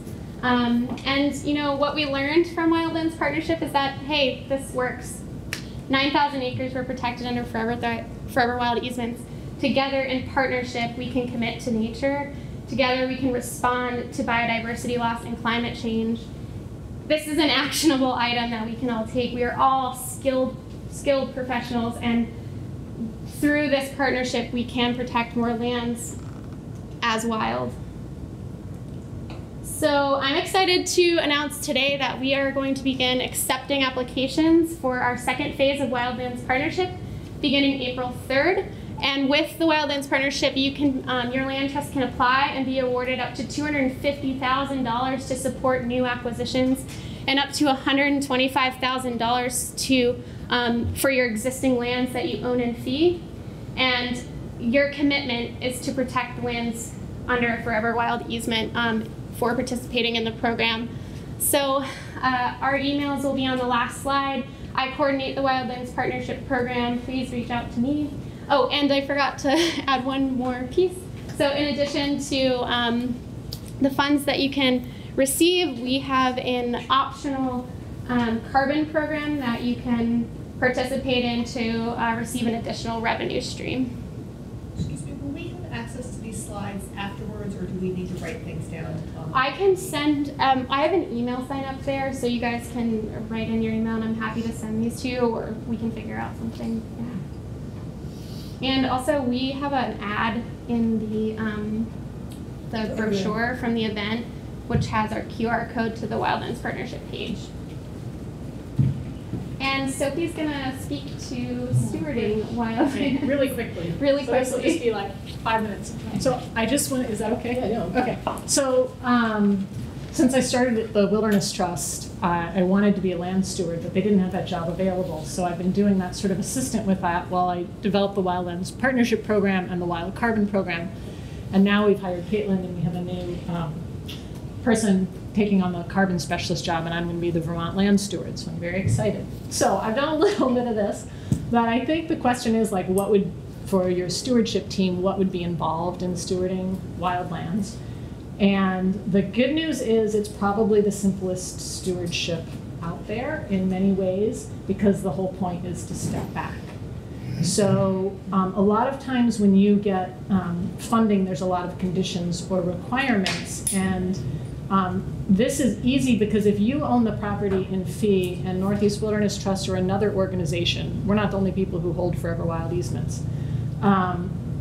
If they hold an easement on it, you're required to do very little. So you're not practicing silviculture to favor certain species. You're not maintaining a habitat for one particular species through mowing or dredging or girdling trees. You're really trying to protect the entire forest and all the trees in it, the whole ecosystem, and then letting nature, you know, do what it does.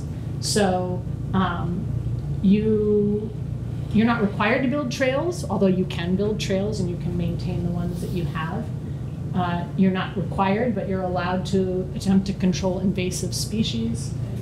So that's, you know, what makes it a little easy. The challenge is, you know, it's recommended that you post your boundaries so that people know when they're entering your conservation area, because you might have right outside of it, you know, a lot of times we try to conserve areas with good adjacency to other conserved lands, woodlands, and recreation areas, so people need to know where they're supposed to park their ATVs when they come on your property, right, or their bicycles. And so that is one part, and then you're monitoring the properties by visiting them, what the stewardship team, you know, regularly does, I assume, just to check and see if is there any timber trespass, ATV trespass, or there trails you need to, you know, work with there. That might, some of those concerns might be more so in the northeastern states where you have really large timberlands and, you know, 6,000 acre preserves, and more of a culture of a, you know, off-road vehicle recreation area. But that's something you know, you might need to gate a road entrance or something like that. Yeah. What about dogs? We have had a lot of problems with dogs that are running off the leash, right, ground right. nesting birds, wildlife that gets hunted and killed, right, actually. Right. So with our preserves, and I think this varies by the land trust. So our like the easement that we have on Northeast Wilderness Trust properties might be a little bit different than the one that your land trust would have. But you can require leashing. You can prohibit dogs, but yeah, other than that, I don't know, you know, what you can do other than just require the leashes, because they will, you know, and a lot of people will say, you know, so part of it might just be education also, because a lot of people will say that, well, my dog chases, but they'll never catch anything, they won't kill it. So people need to understand that the energy, you know, a ruffed grouse uses or a, you know, spruce grouse uses to escape a dog is energy that then they have to like get more food for and do all of these things. So yeah, it's probably an educational piece there too. And so, oh, that's actually, so you can see the snowshoes. Boundary posting is great in the winter because you can see all the blazes. And so the main challenge is really that Forever Wild injects an ethic that introduces some gray areas and some new challenges. We, at our Eagle Mountain Preserve in New York, we just, you know, spent a good amount of time planning out a trail for people to walk on and avoiding the sensitive areas and going past, you know. And year one, a beaver's flooded the trail. And so we're all about beavers, right? Like we want beavers engineering on the landscape and creating those, you know, early succession habitats, right? Because this is how the forest does that. And so we're trying to, but we also want human access.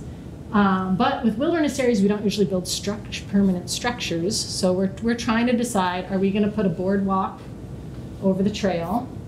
Or are we, which in the easements we hold on other land trusts, they're allowed to maintain their trails. So these things may be easier issues for you, I don't know.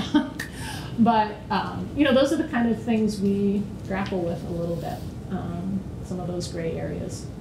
So if your land trust got into holding Forever Wild easements on private landowners, that, if you went that route, the thing that makes that a little bit easier is there's so few reserved rights that there's not a lot to monitor.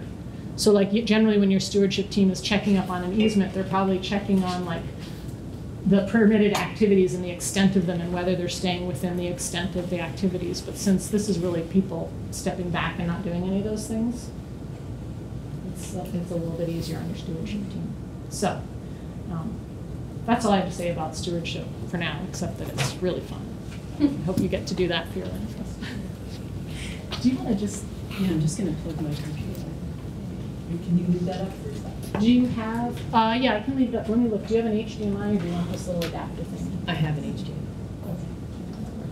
Let me know if And right. I have some cards I can put on the table here, which will get you in touch with me, but also anybody at the organization. Thank you, Susan.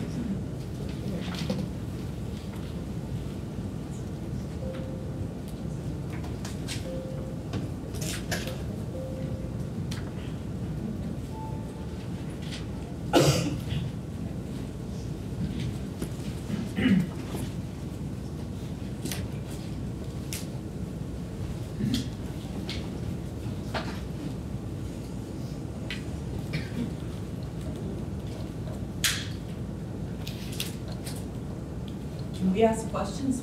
Oh, sure. Yeah, I'm really sorry. It's okay. So Connecticut's kind of a small state and our chunks of land tend to be smaller. Are you guys interested in like a 50 or 100 acre parcel if, say, there's some woodlands around it? Yeah, we definitely, the nature of our work definitely is more for larger parcels, and I'm not in the sense of how we think of the term wilderness, but we work in Salisbury, Connecticut on 200 acre properties and 150 acre properties. So we recognize that Connecticut's conservation story is very different than Maine.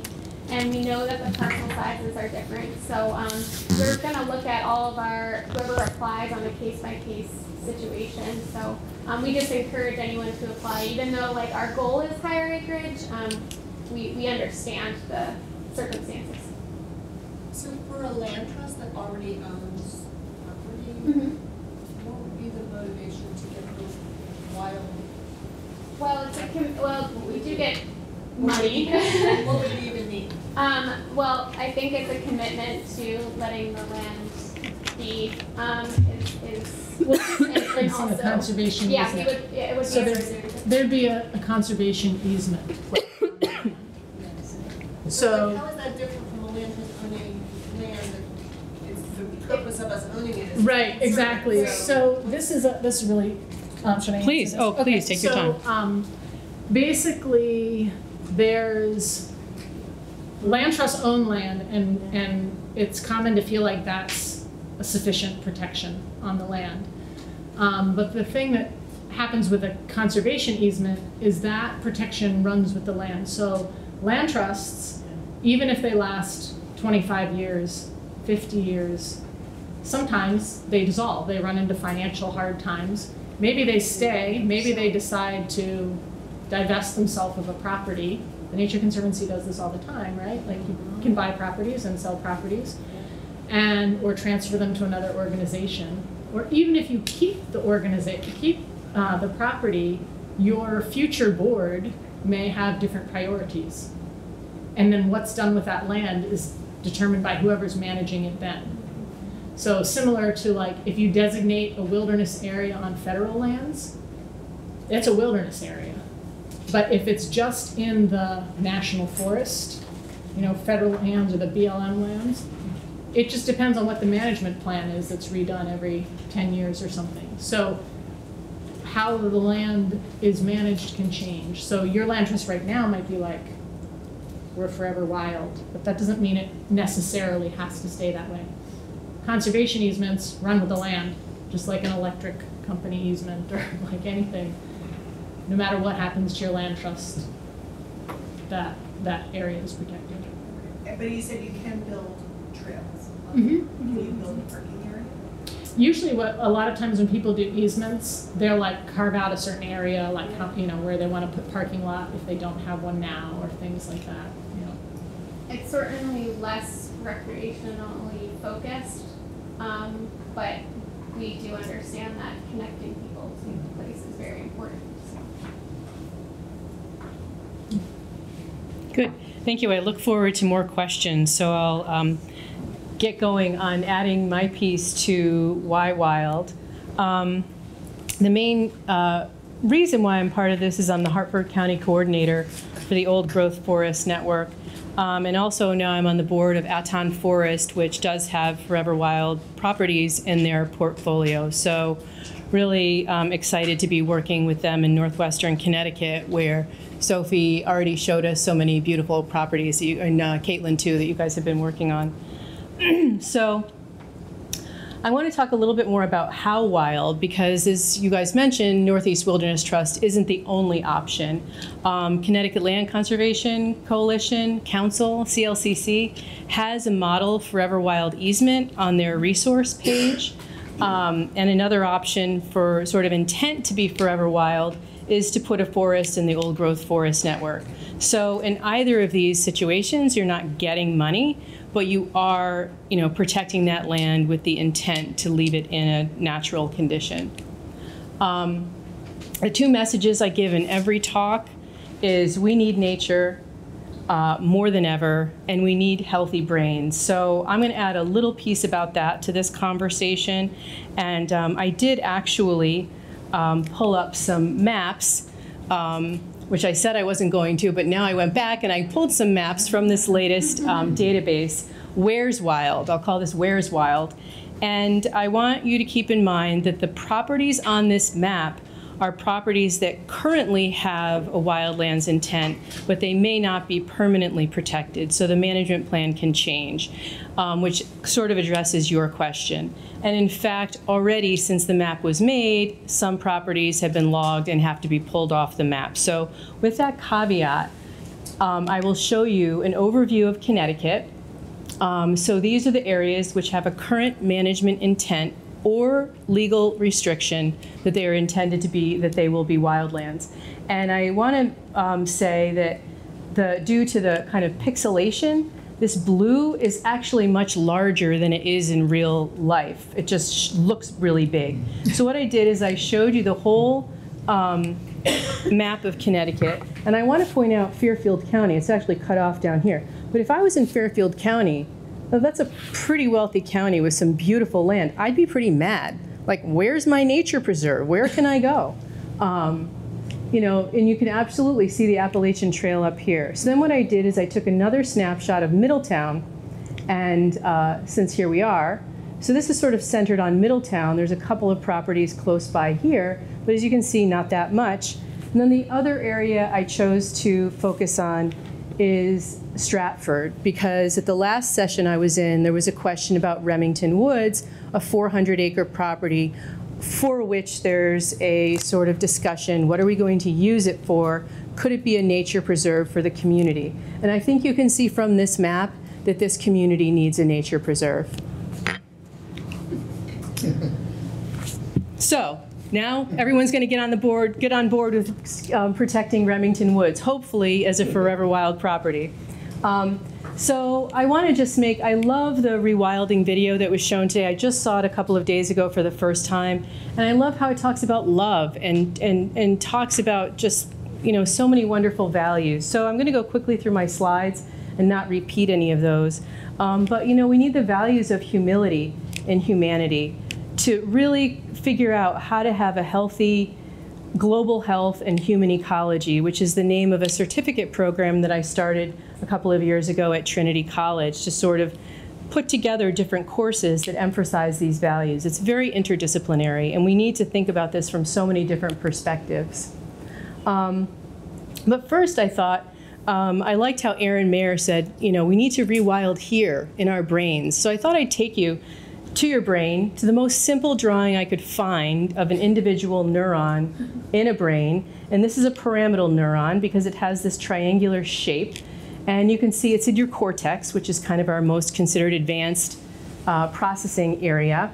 And so you can see it has all these processes. And if we zoom in on it, you can see here, this is a close-up of some dendrites. You can see all these little bits here. These are the dendritic spines. So each one of these little pieces is talking to another neuron. Another process from another neuron comes in and talks here. So you can imagine all the stuff that's going on here attaching to all these dendritic spines, and then associated with each of these connections between this and another neuron is glial cells, blood vessels. This is like a zoo of stuff, and it's only because of this special staining technique that we can see this one individual neuron in all its kind of magical structure.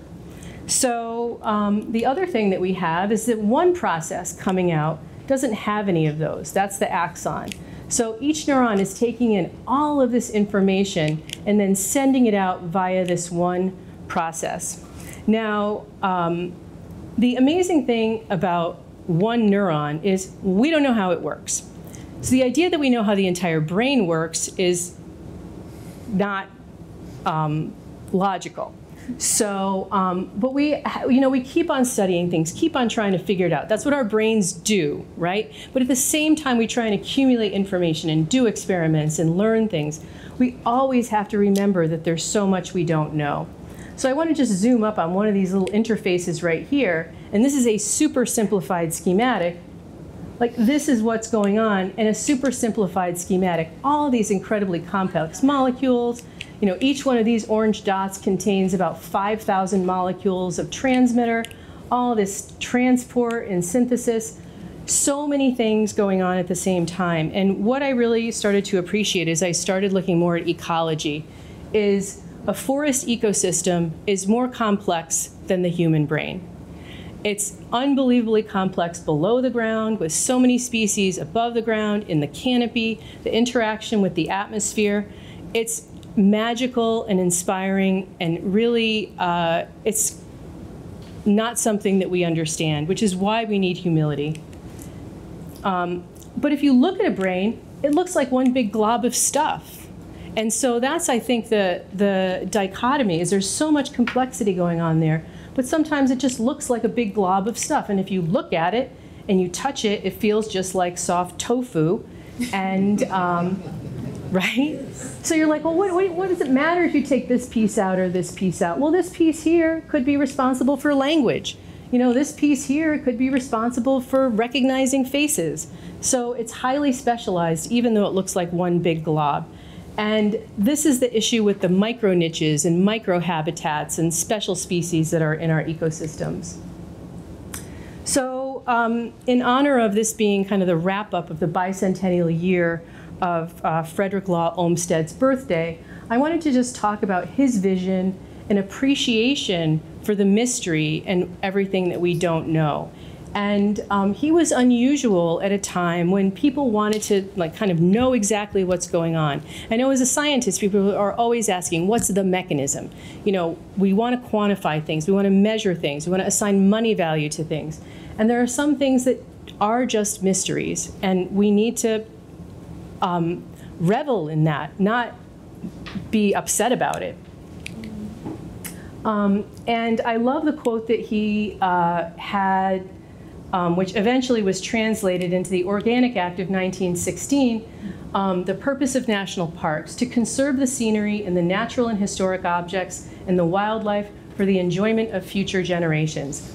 And while we're often thinking of 5-year cycles or 10-year cycles or at most 20-year cycles, Olmsted's scholars said he was really looking at least 40, 100, or even 200 years in advance. So his greatest joy was at the end of his life to see some of his properties like Prospect Park in Brooklyn, you know, starting to come to their full fruition. He knew it would take a long time, and he was thinking about that super long timeline in the future. Like the Native American 7 generations in the future. How often do we do that? And how different would our lives be if we had been thinking about that and keeping track of our ecological lifelines? So a little bit more about Olmsted. He really was centered on health. He was a general secretary in the Civil War, and you know, saw the trauma in what soldiers endured. He knew that nature offered preventative medicine. Rewilding is like preventative medicine for natural systems and for us. And at a time when health, particularly in urban areas, was focused on sanitation and toxins, he was focused on sunlight, foliage, clean water to recharge our battery, because he could see it was being discharged and we were being worn down by urbanization. And he knew that nature engages yet relaxes the mind and focused on the power of beauty, and knew that everyone deserves access to this, from small city areas to national parks. He wanted them to be democratic spaces where people could have meandering, organic interactions. And he saw nature as a really profound antidote to the stress of urbanization. And his childhood experiences in nature, particularly in Hartford, in Keeney Park, the 10 Mile Woods, were pivotal in his career. He wrote letters about the North Branch of the Park River saying that this should be conserved. He basically laid out a design of Hartford saying that this investment in these parks would pay off, you know, in the future of this rapidly growing city. So he really had a very clear vision about that. Central Park in general was designed to serve New York as a public health facility. No appointments, no people in white coats, you know, no cost. You just go there. And he told physicians to prescribe nature to their patients, which is something that's coming back now. It's kind of back to the future with trying to prescribe nature. And he particularly told physicians to tell their young mothers to bring their babies to the park to recharge their batteries. And he also was really aware of the most vulnerable among us, that a majority of all inhabitants of the city are women and children, sickly and aged or weakly, nervous and delicate persons, and that the park is adapted to benefit none so much as those who have barely the courage, strength, and nerve required to visit it. So, linking nature in forests and health, brain health, is a really rapidly advancing research topic. In the UK, there's a forest, and its motto, the NHS Forest, Growing Forests for Health. I really like this photo. It just emphasizes that this is for everyone, all ages, all abilities, all levels of health, sickly or health. It benefits everyone. And we have to think of health and rewilding our ecological lifelines really as money in the bank. We can't put a price on it, but it's like money in the bank because, in fact, money can't restore it. Money can't fix health if it's unrecoverable. Money can't fix a destroyed ecosystem. We can do the best we can, but we have no idea if we can recover it. So just a little bit about some special populations. There's been research that wild nature lowers PTSD in veterans. It really helps with at-risk teens. There's been a lot of research on the healing power of awe in promoting empathy and compassion and altruism and diminishing our ego and promoting all the things that you would want to be characteristics and qualities of people that you live with in your community. And almost like a throwback to Olmsted, when Walter Reed Medical Hospital moved to Bethesda, they built a specific healing nature area called the Green Road Project, so that injured service members and their families could spend time there together. And they started some research on this where they looked at biomarkers of stress, natural language analysis, changes in gene expression, so sort of short-term things that would be obvious, how injured service members were feeling with their language analysis, and changes in gene expression, which is how you functionally change your cells and your neurons. So how can you recover from whatever disruption and disorder you're suffering from? And I like this quote from Dr. Frederick Foote, a neurologist and retired from the Navy. You just provide the nature and the mind takes care of the rest. Olmsted felt that the highly democratic and egalitarian nature of these parks could begin to unbend some of these debilitating effects of anxiety, class shame, and racism. And this benefits everyone, the people who have caused that and the people that are suffering from it, right? It helps to basically equalize everyone. And I really like this quote. I don't know the author, But the way you alchemize a soulless world into a sacred world is by treating everyone as if they are sacred until the sacred in them remembers. So he felt like a well-designed park could become a feedback loop where the environment would uplift the individual, who would in turn uplift others by example. And he called this the silent and unconscious influence. We need these positive feedback loops. This is how we pull out from tipping points. We need to restructure and enter into a positive iterative cycle. And I found this quote just today. "Landscape moves us in a manner more nearly analogous to the action of music than anything else. The attention is aroused and the mind occupied without purpose, gives the effect of refreshing rest and reinvigoration of the whole system." And we need things like this. So just a tiny snippet about the Old Growth Forest Network, founded by Dr. Joan Maloof, ecologist, and she just stepped down as executive director. And she really had a vision of a network of sacred places, one in each county for everyone. And she really thought very purposefully about kids being able to have a special place that they could count on to go visit. And right now the network has 189 forests in 32 states. There are currently 4 forests in Connecticut, 2 pending, and I think some others on the road.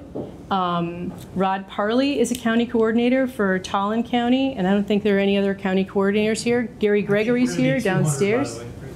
Connecticut's trying to sneak in at number 200. I just, sit on your prayer pad for that. We're hoping for a big celebration. And this, the mission to protect these old and old growth forests really aligns with Biden's executive order in April 22 to do that exactly on federal land.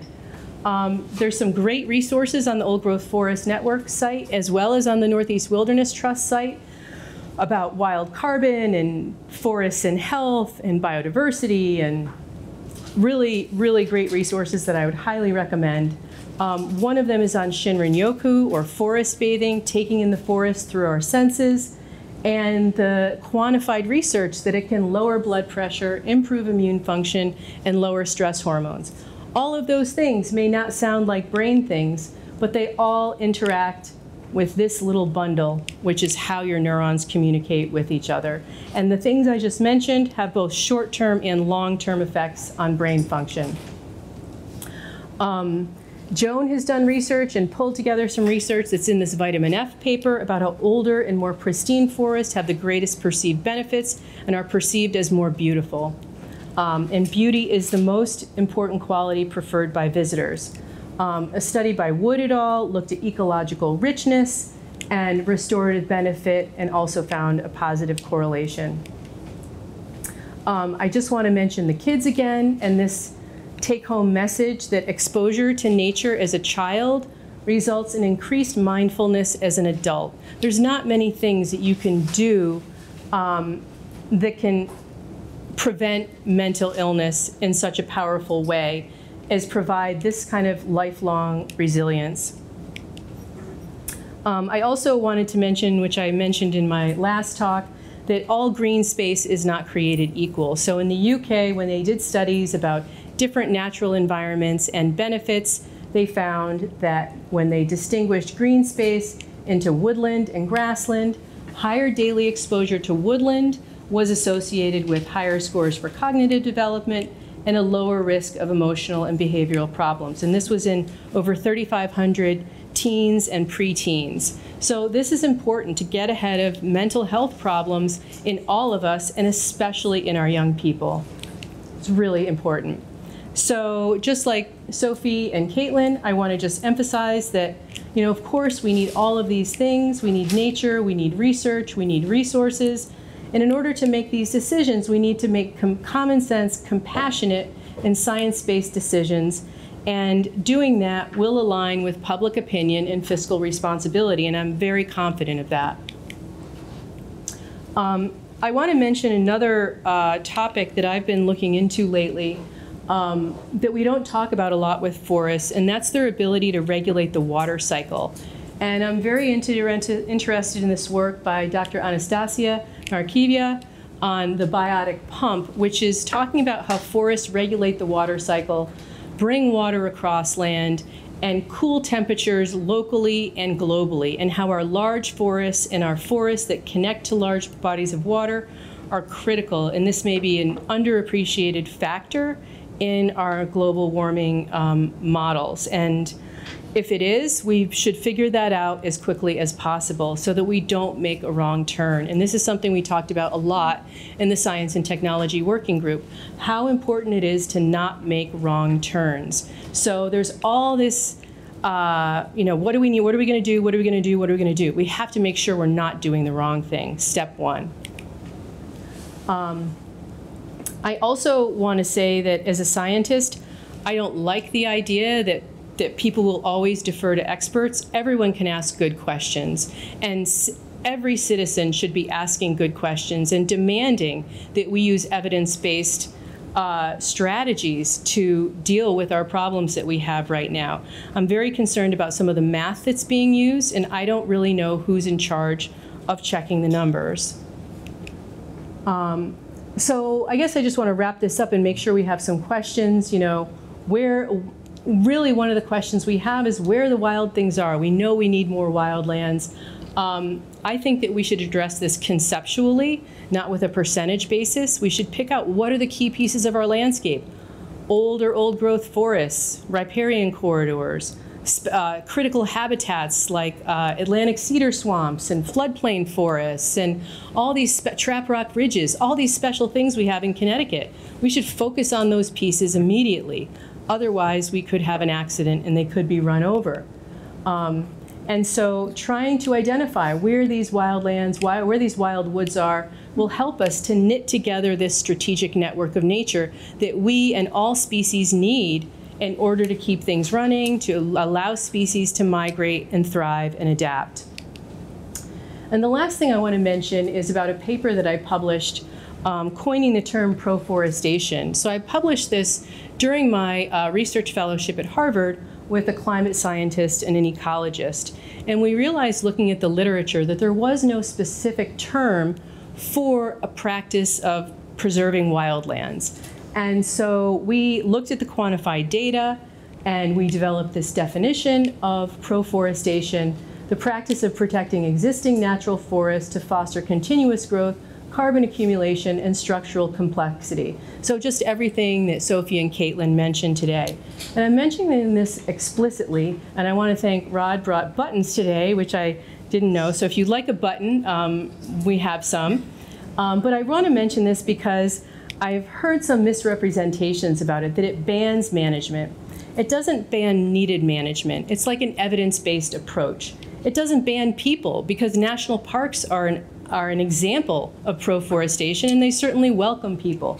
So does the properties we have in Simsbury that are under natural area stewardship, which is an example of proforestation. We know that there are quantifiable benefits in national parks, wilderness areas, et cetera, in terms of carbon, biodiversity, fewer invasive species, et cetera. We know that we need strong evidence-based policies to protect our lifelines. Uh-oh, screwed something up here. Did your laptop? Oh, sorry, got it. We know that we need a strategic plan to reduce waste and prioritize community health. We really need to figure out how to use our resources for their highest and best use as local as possible. And making this strategic plan provides a match among science, common sense, and public values. And so again, I'll say, where are the wild things? I don't know, but let's figure that out together. And thank you very much.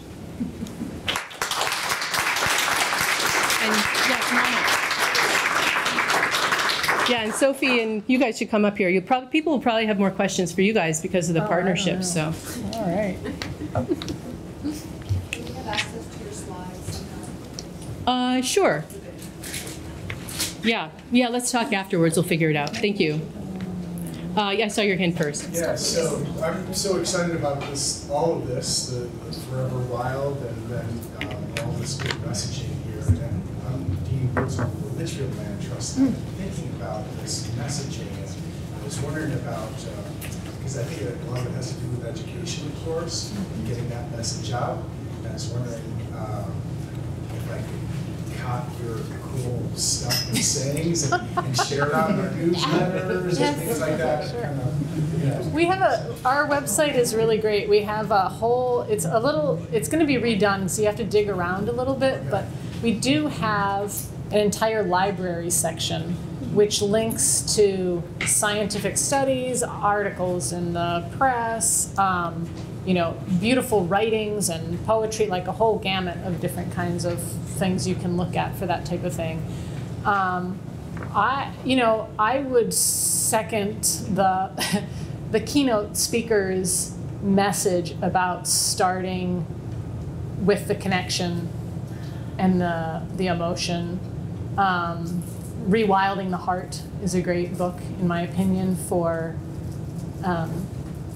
just starting with that connection, because I think numbers and scientific facts sometimes don't don't really engage people as much.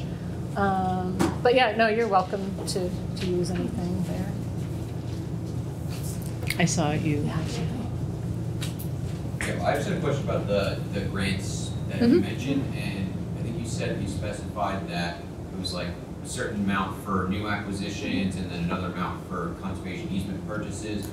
Or do you just go into a little bit more detail about like, is it flexible between like, or I think you mentioned earlier, like you could add a Forever Wild easement attachment to an existing easement, or would you hold the property fee and maybe the land trust could hold an easement? Like, is there any kind of?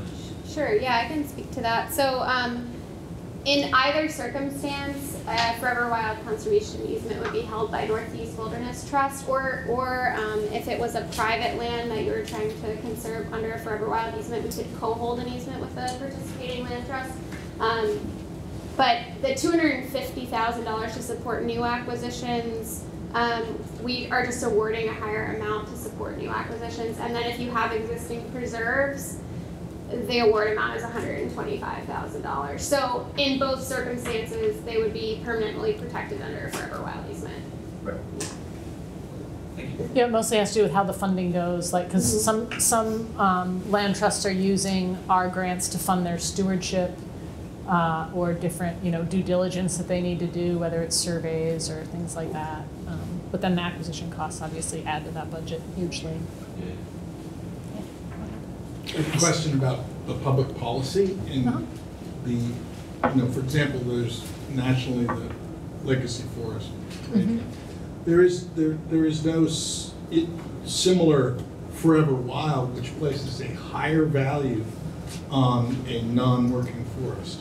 And what are we doing in terms of public policy to economically incent, both with carbon or otherwise, Forever Wild versus managed forests in order to change that ratio from the 20-to-1 in Connecticut, I think it was.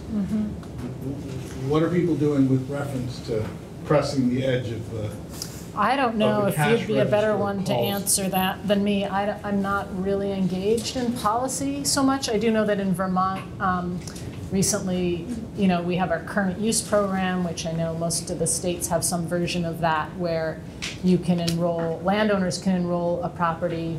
And in Vermont, if the landowner is keeping it in some current use, such as farming or timber, they can get a reduced tax burden. And so I know there has been activity in Vermont to apply the same credit if a landowner is going to use their property for conservation reasons. But I don't really know. So you were mentioning some of the properties they have been cut before. So, okay, so they're kind of middle-aged, even-aged forests. It depends on, so like with the partnership program or with in general our fee lands. Yeah, I mean, because they're from different land trusts, they're all different ages of forests, and not just forests, they can be wetlands, forested wetlands, and So if one of these easements or some of these easements are on even age, middle age forest, this easement would not allow the landowner to do forest management to promote old growth characteristics? No, right, so we don't manage, so an example, like I was in your session and loved it, by the way, and it was beautiful. So like the kind of practice where you were talking about like managing for habitat, where you want some early succession forest for the warbler, you know, the different species there.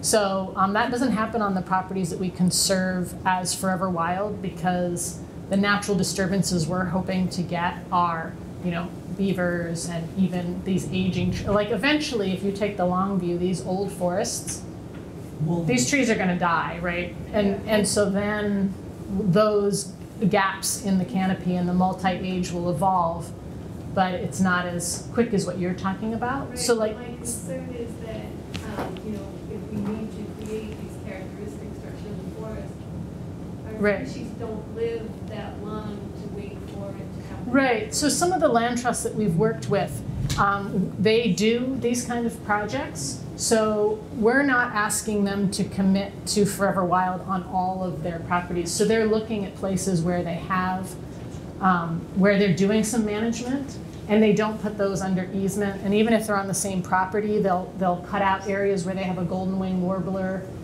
program that they're working with. So it's not that the idea is to like cover the whole landscape this way.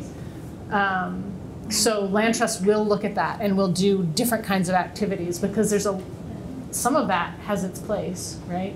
And I think in the rewilding community, there's an idea that it's important to have some wildlands set aside almost as like a baseline to compare to, because we've done a lot of human management, always thinking we know what is best. And we're not always right. And we also don't really know what nature will do with that space unless there's some areas where nature is unimpeded. So it's kind of like you have forever wild areas, you have managed areas, you have, you know, areas that are for more resource extraction.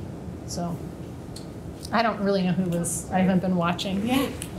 Wait, hold on. You had one word again. I was going to add to that. So in your case of the golden wing warbler, that would be great to keep over golden wing warbler habitat. Where they are start growing up, then we have more golden wing warbler. Are you expecting that they would just keep cutting that same piece instead of having different stages? Well, it would just depend. Like they would be doing their warbler project. I don't know. I'm not involved with those. Yeah, but. like not within our conservation area. Right. If you know, if it grows up now, it's getting too old for golden wing warblers, you know, and you don't have another place ready for them at that same place, and there might be a gap there. Right. So that Right. I think that the neighbors should be aware that this would prevent them from having Right. that management. Right. Right. It definitely does. And you know, it's interesting to see, you know, what happens over time. You know, like what's going to happen where we're managing it and where we're letting natural forces manage it and create those disturbance areas. But it's a Just one other note. So if they're allowed to develop trails, is there a limit to that? Just ironic they can't do things that might help wildlife, but they are allowed to do things. Yeah, the trails, usually we try to just have a balance so that it's primarily for nature, but humans can get through. So we don't do like dense trail networks like you'd have in like a mountain bike area or like a all hiking area or something like that. So it's limited. But they usually talk to us, you know, the land trust we worked with in Connecticut talked about, well, we wanted to have a trail connector to the Mohawk and we want to do this, we want to do that, and they put those things, you know, in there, so. You mentioned allowing for natural disturbances. What about fire as a natural disturbance? Let's say lightning strikes in the middle of a land trust property. You're just going to let that burn to the edges of the property before it can be fought? No. The land trust can fight fires. Yep, that's a reserved right. And it's a safety right. Like even if you didn't give that permission, your fire department's going to come in and put out the fire anyway, like whatever your easement says. But then you know, a lot of the, like the northeast forests are a little bit different than the forests out west, where we naturally get this, we have areas that are subject to fire, like where some of the pine barrens have been and things, but we have this very mossy, wet, dense, like our undergrowth is a little bit different than what you get out west with that like fire succession ecosystems. Is there a minimum parcel size that should be? Your target, well, I mean, we look for larger, but like, so if we're aiming like for 500 as, you know, in this area, whereas in like Maine and New Hampshire, we're probably looking for closer to 1,000 acres as a starting point. Yes, although we have worked with land trusts, like you saw how Salisbury had several parcels that are not connected, but their plan is, you know, they're looking at kind of connecting out that area, you know, with different properties. So it depends a lot on the context. So like Caitlin highlighted the one with Cornwall, where it was a smaller piece, but it was helping connect their land trust land to the Mohawk State Forest. And so that conservation context is a lot bigger than, so we kind of do an analysis on with the whole context and whether you're part of a forest And block. like I was saying, we recognize that, you know, we work in Maine and Connecticut, 2 different states with 2 different stories going on there. So like we understand that the parcel size is lower here. So I would just encourage anybody to apply, and we'll do the analysis of what's going on. You mentioned really quickly that there was a carbon piece that could be added for additional monies. Can you explain that further? Right, sure, yeah. So we have developed a carbon program for land trusts, which the requirement for entry into that is a forever wild easement. So there has to be a change in the restricted, you know, timber harvest on the property. And my card there is you want to call me and to talk about that if you're interested in that. But that's like an optional piece. So if you do Wildlands Partnership Program, there's an opportunity, but it's not necessarily part of your grant award. You revenue with a larger carbon network, a carbon marketing trade-off network? No, we built our own program. Yeah. Just for wildlands. It's the only carbon program that's for wildlands as opposed to managed woodlands. Yeah. Thank you. Thank you, everyone. Thank you. Thank you.